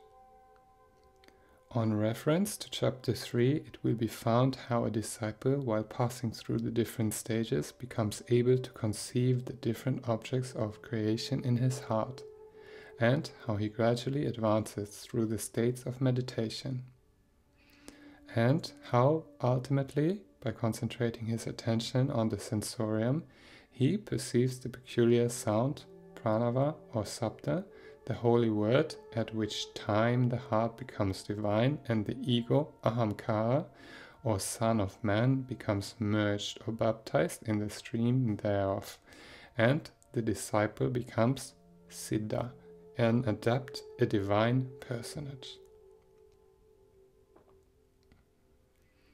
Sutra 9.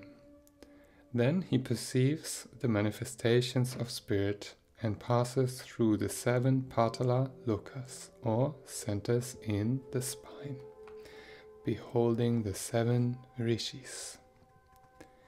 In the state of baptism, bhakti yoga, or subal sapta yoga, absorption of the ego in the holy sound, man repents and withdraws his self from the external world of gross matters, bhu-loka, and enters into the internal one of fine matter, the bhuva-loka. There he perceives the manifestation of spirit, the true light, like 7 stars and 7 centers, or astrally shining places, which are compared to 7 golden candlesticks. These stars, being the manifestation of true light, the spirit, are called angels or rishis, which appear one after another in the right hand of the Son of Man, that is, in his right way to divinity. The 7 golden candlesticks are the 7 shining places in the body, known as brain, the Sahasrara, medulla oblongata, the Ajna chakra, and 5 spinal centers, cervical, Vishuddha, dorsal, Anahata, lumbar, Manipura, sacral, Svadhisthana, and coccygeal, Muladhara, where the spirit becomes manifested. Through these 7 centers or churches, the ego or Son of Man passes toward the divinity. See Revelation 1:12, 13, 16, 20, and 2:1. And being turned, I saw 7 golden candlesticks, and in the midst of the 7 candlesticks, one like unto the Son of Man, and he had in his right hand 7 stars.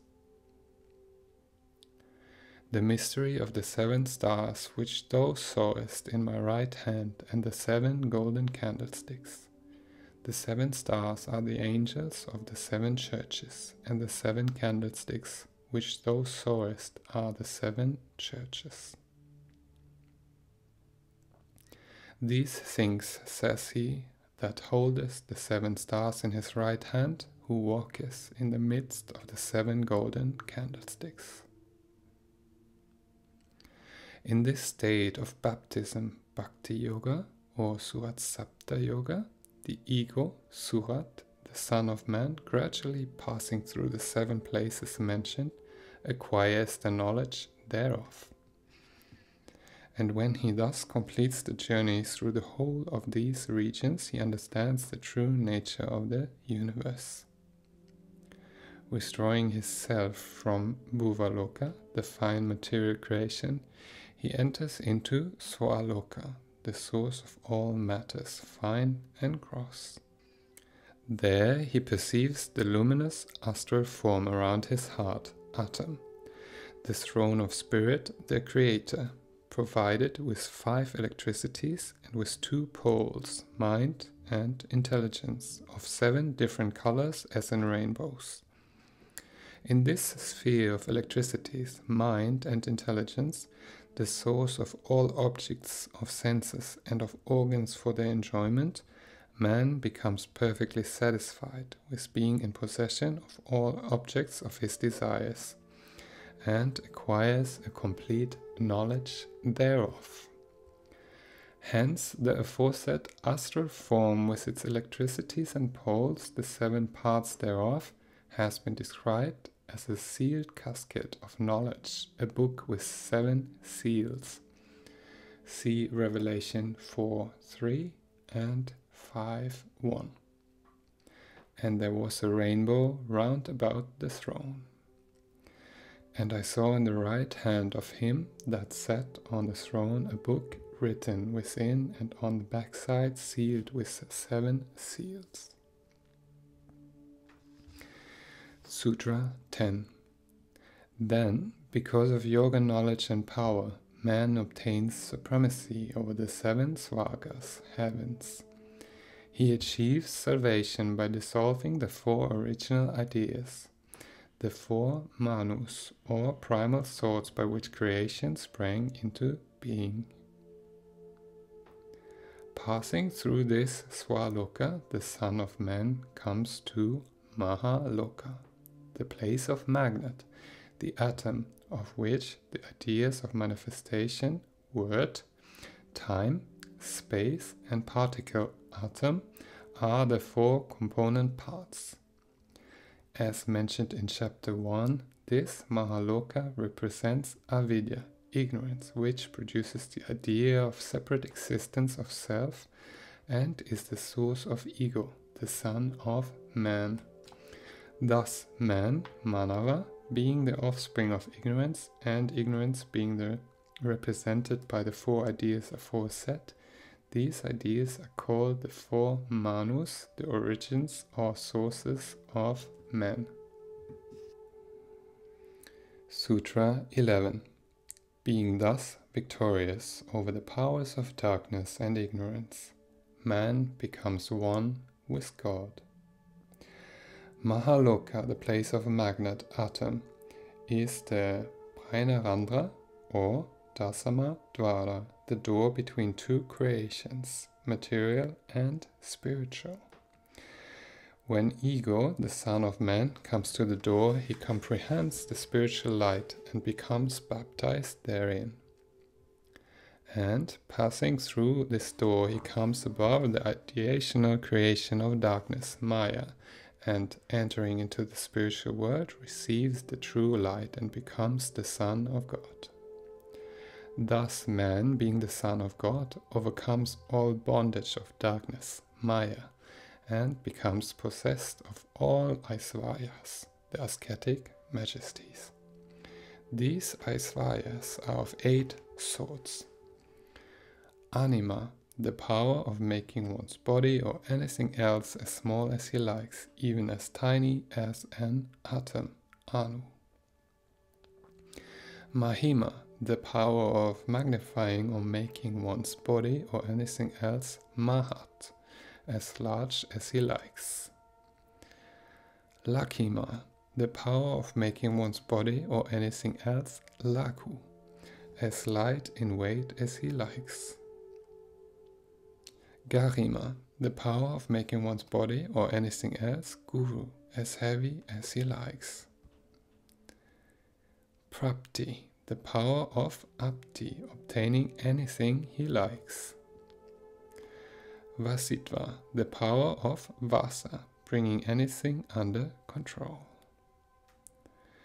Prakamya, the power of satisfying all desires, kama, by irresistible will force.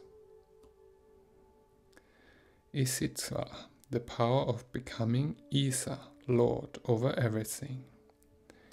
See John 14:12. Verily, verily, I say unto you, he that believeth on me, the works that I do shall he do also, and greater works than these shall he do, because I go unto my Father. Sutra 12. Knowledge of evolution, life, and dissolution thus leads to complete emancipation from the bonds of Maya delusion. Beholding the self in the supreme self, man gains eternal freedom. Thus, man, being possessed of Aisvayas, the ascetic majesties aforesaid, fully comprehends the eternal Spirit, the Father, the only real substance, as unit, the perfect whole, and his self as nothing but a mere idea resting on a fragment of the spiritual light thereof. Man, thus comprehending, abandons altogether the vain idea of the separate existence of his own self and becomes unified with him, the eternal Spirit, God the Father. This unification with God is Kaivalya, the ultimate goal of man as explained in this treatise. See Revelation 3:21. To him that overcometh will I grant to sit with me in my throne, even as I also overcame and am set down with my Father in his throne.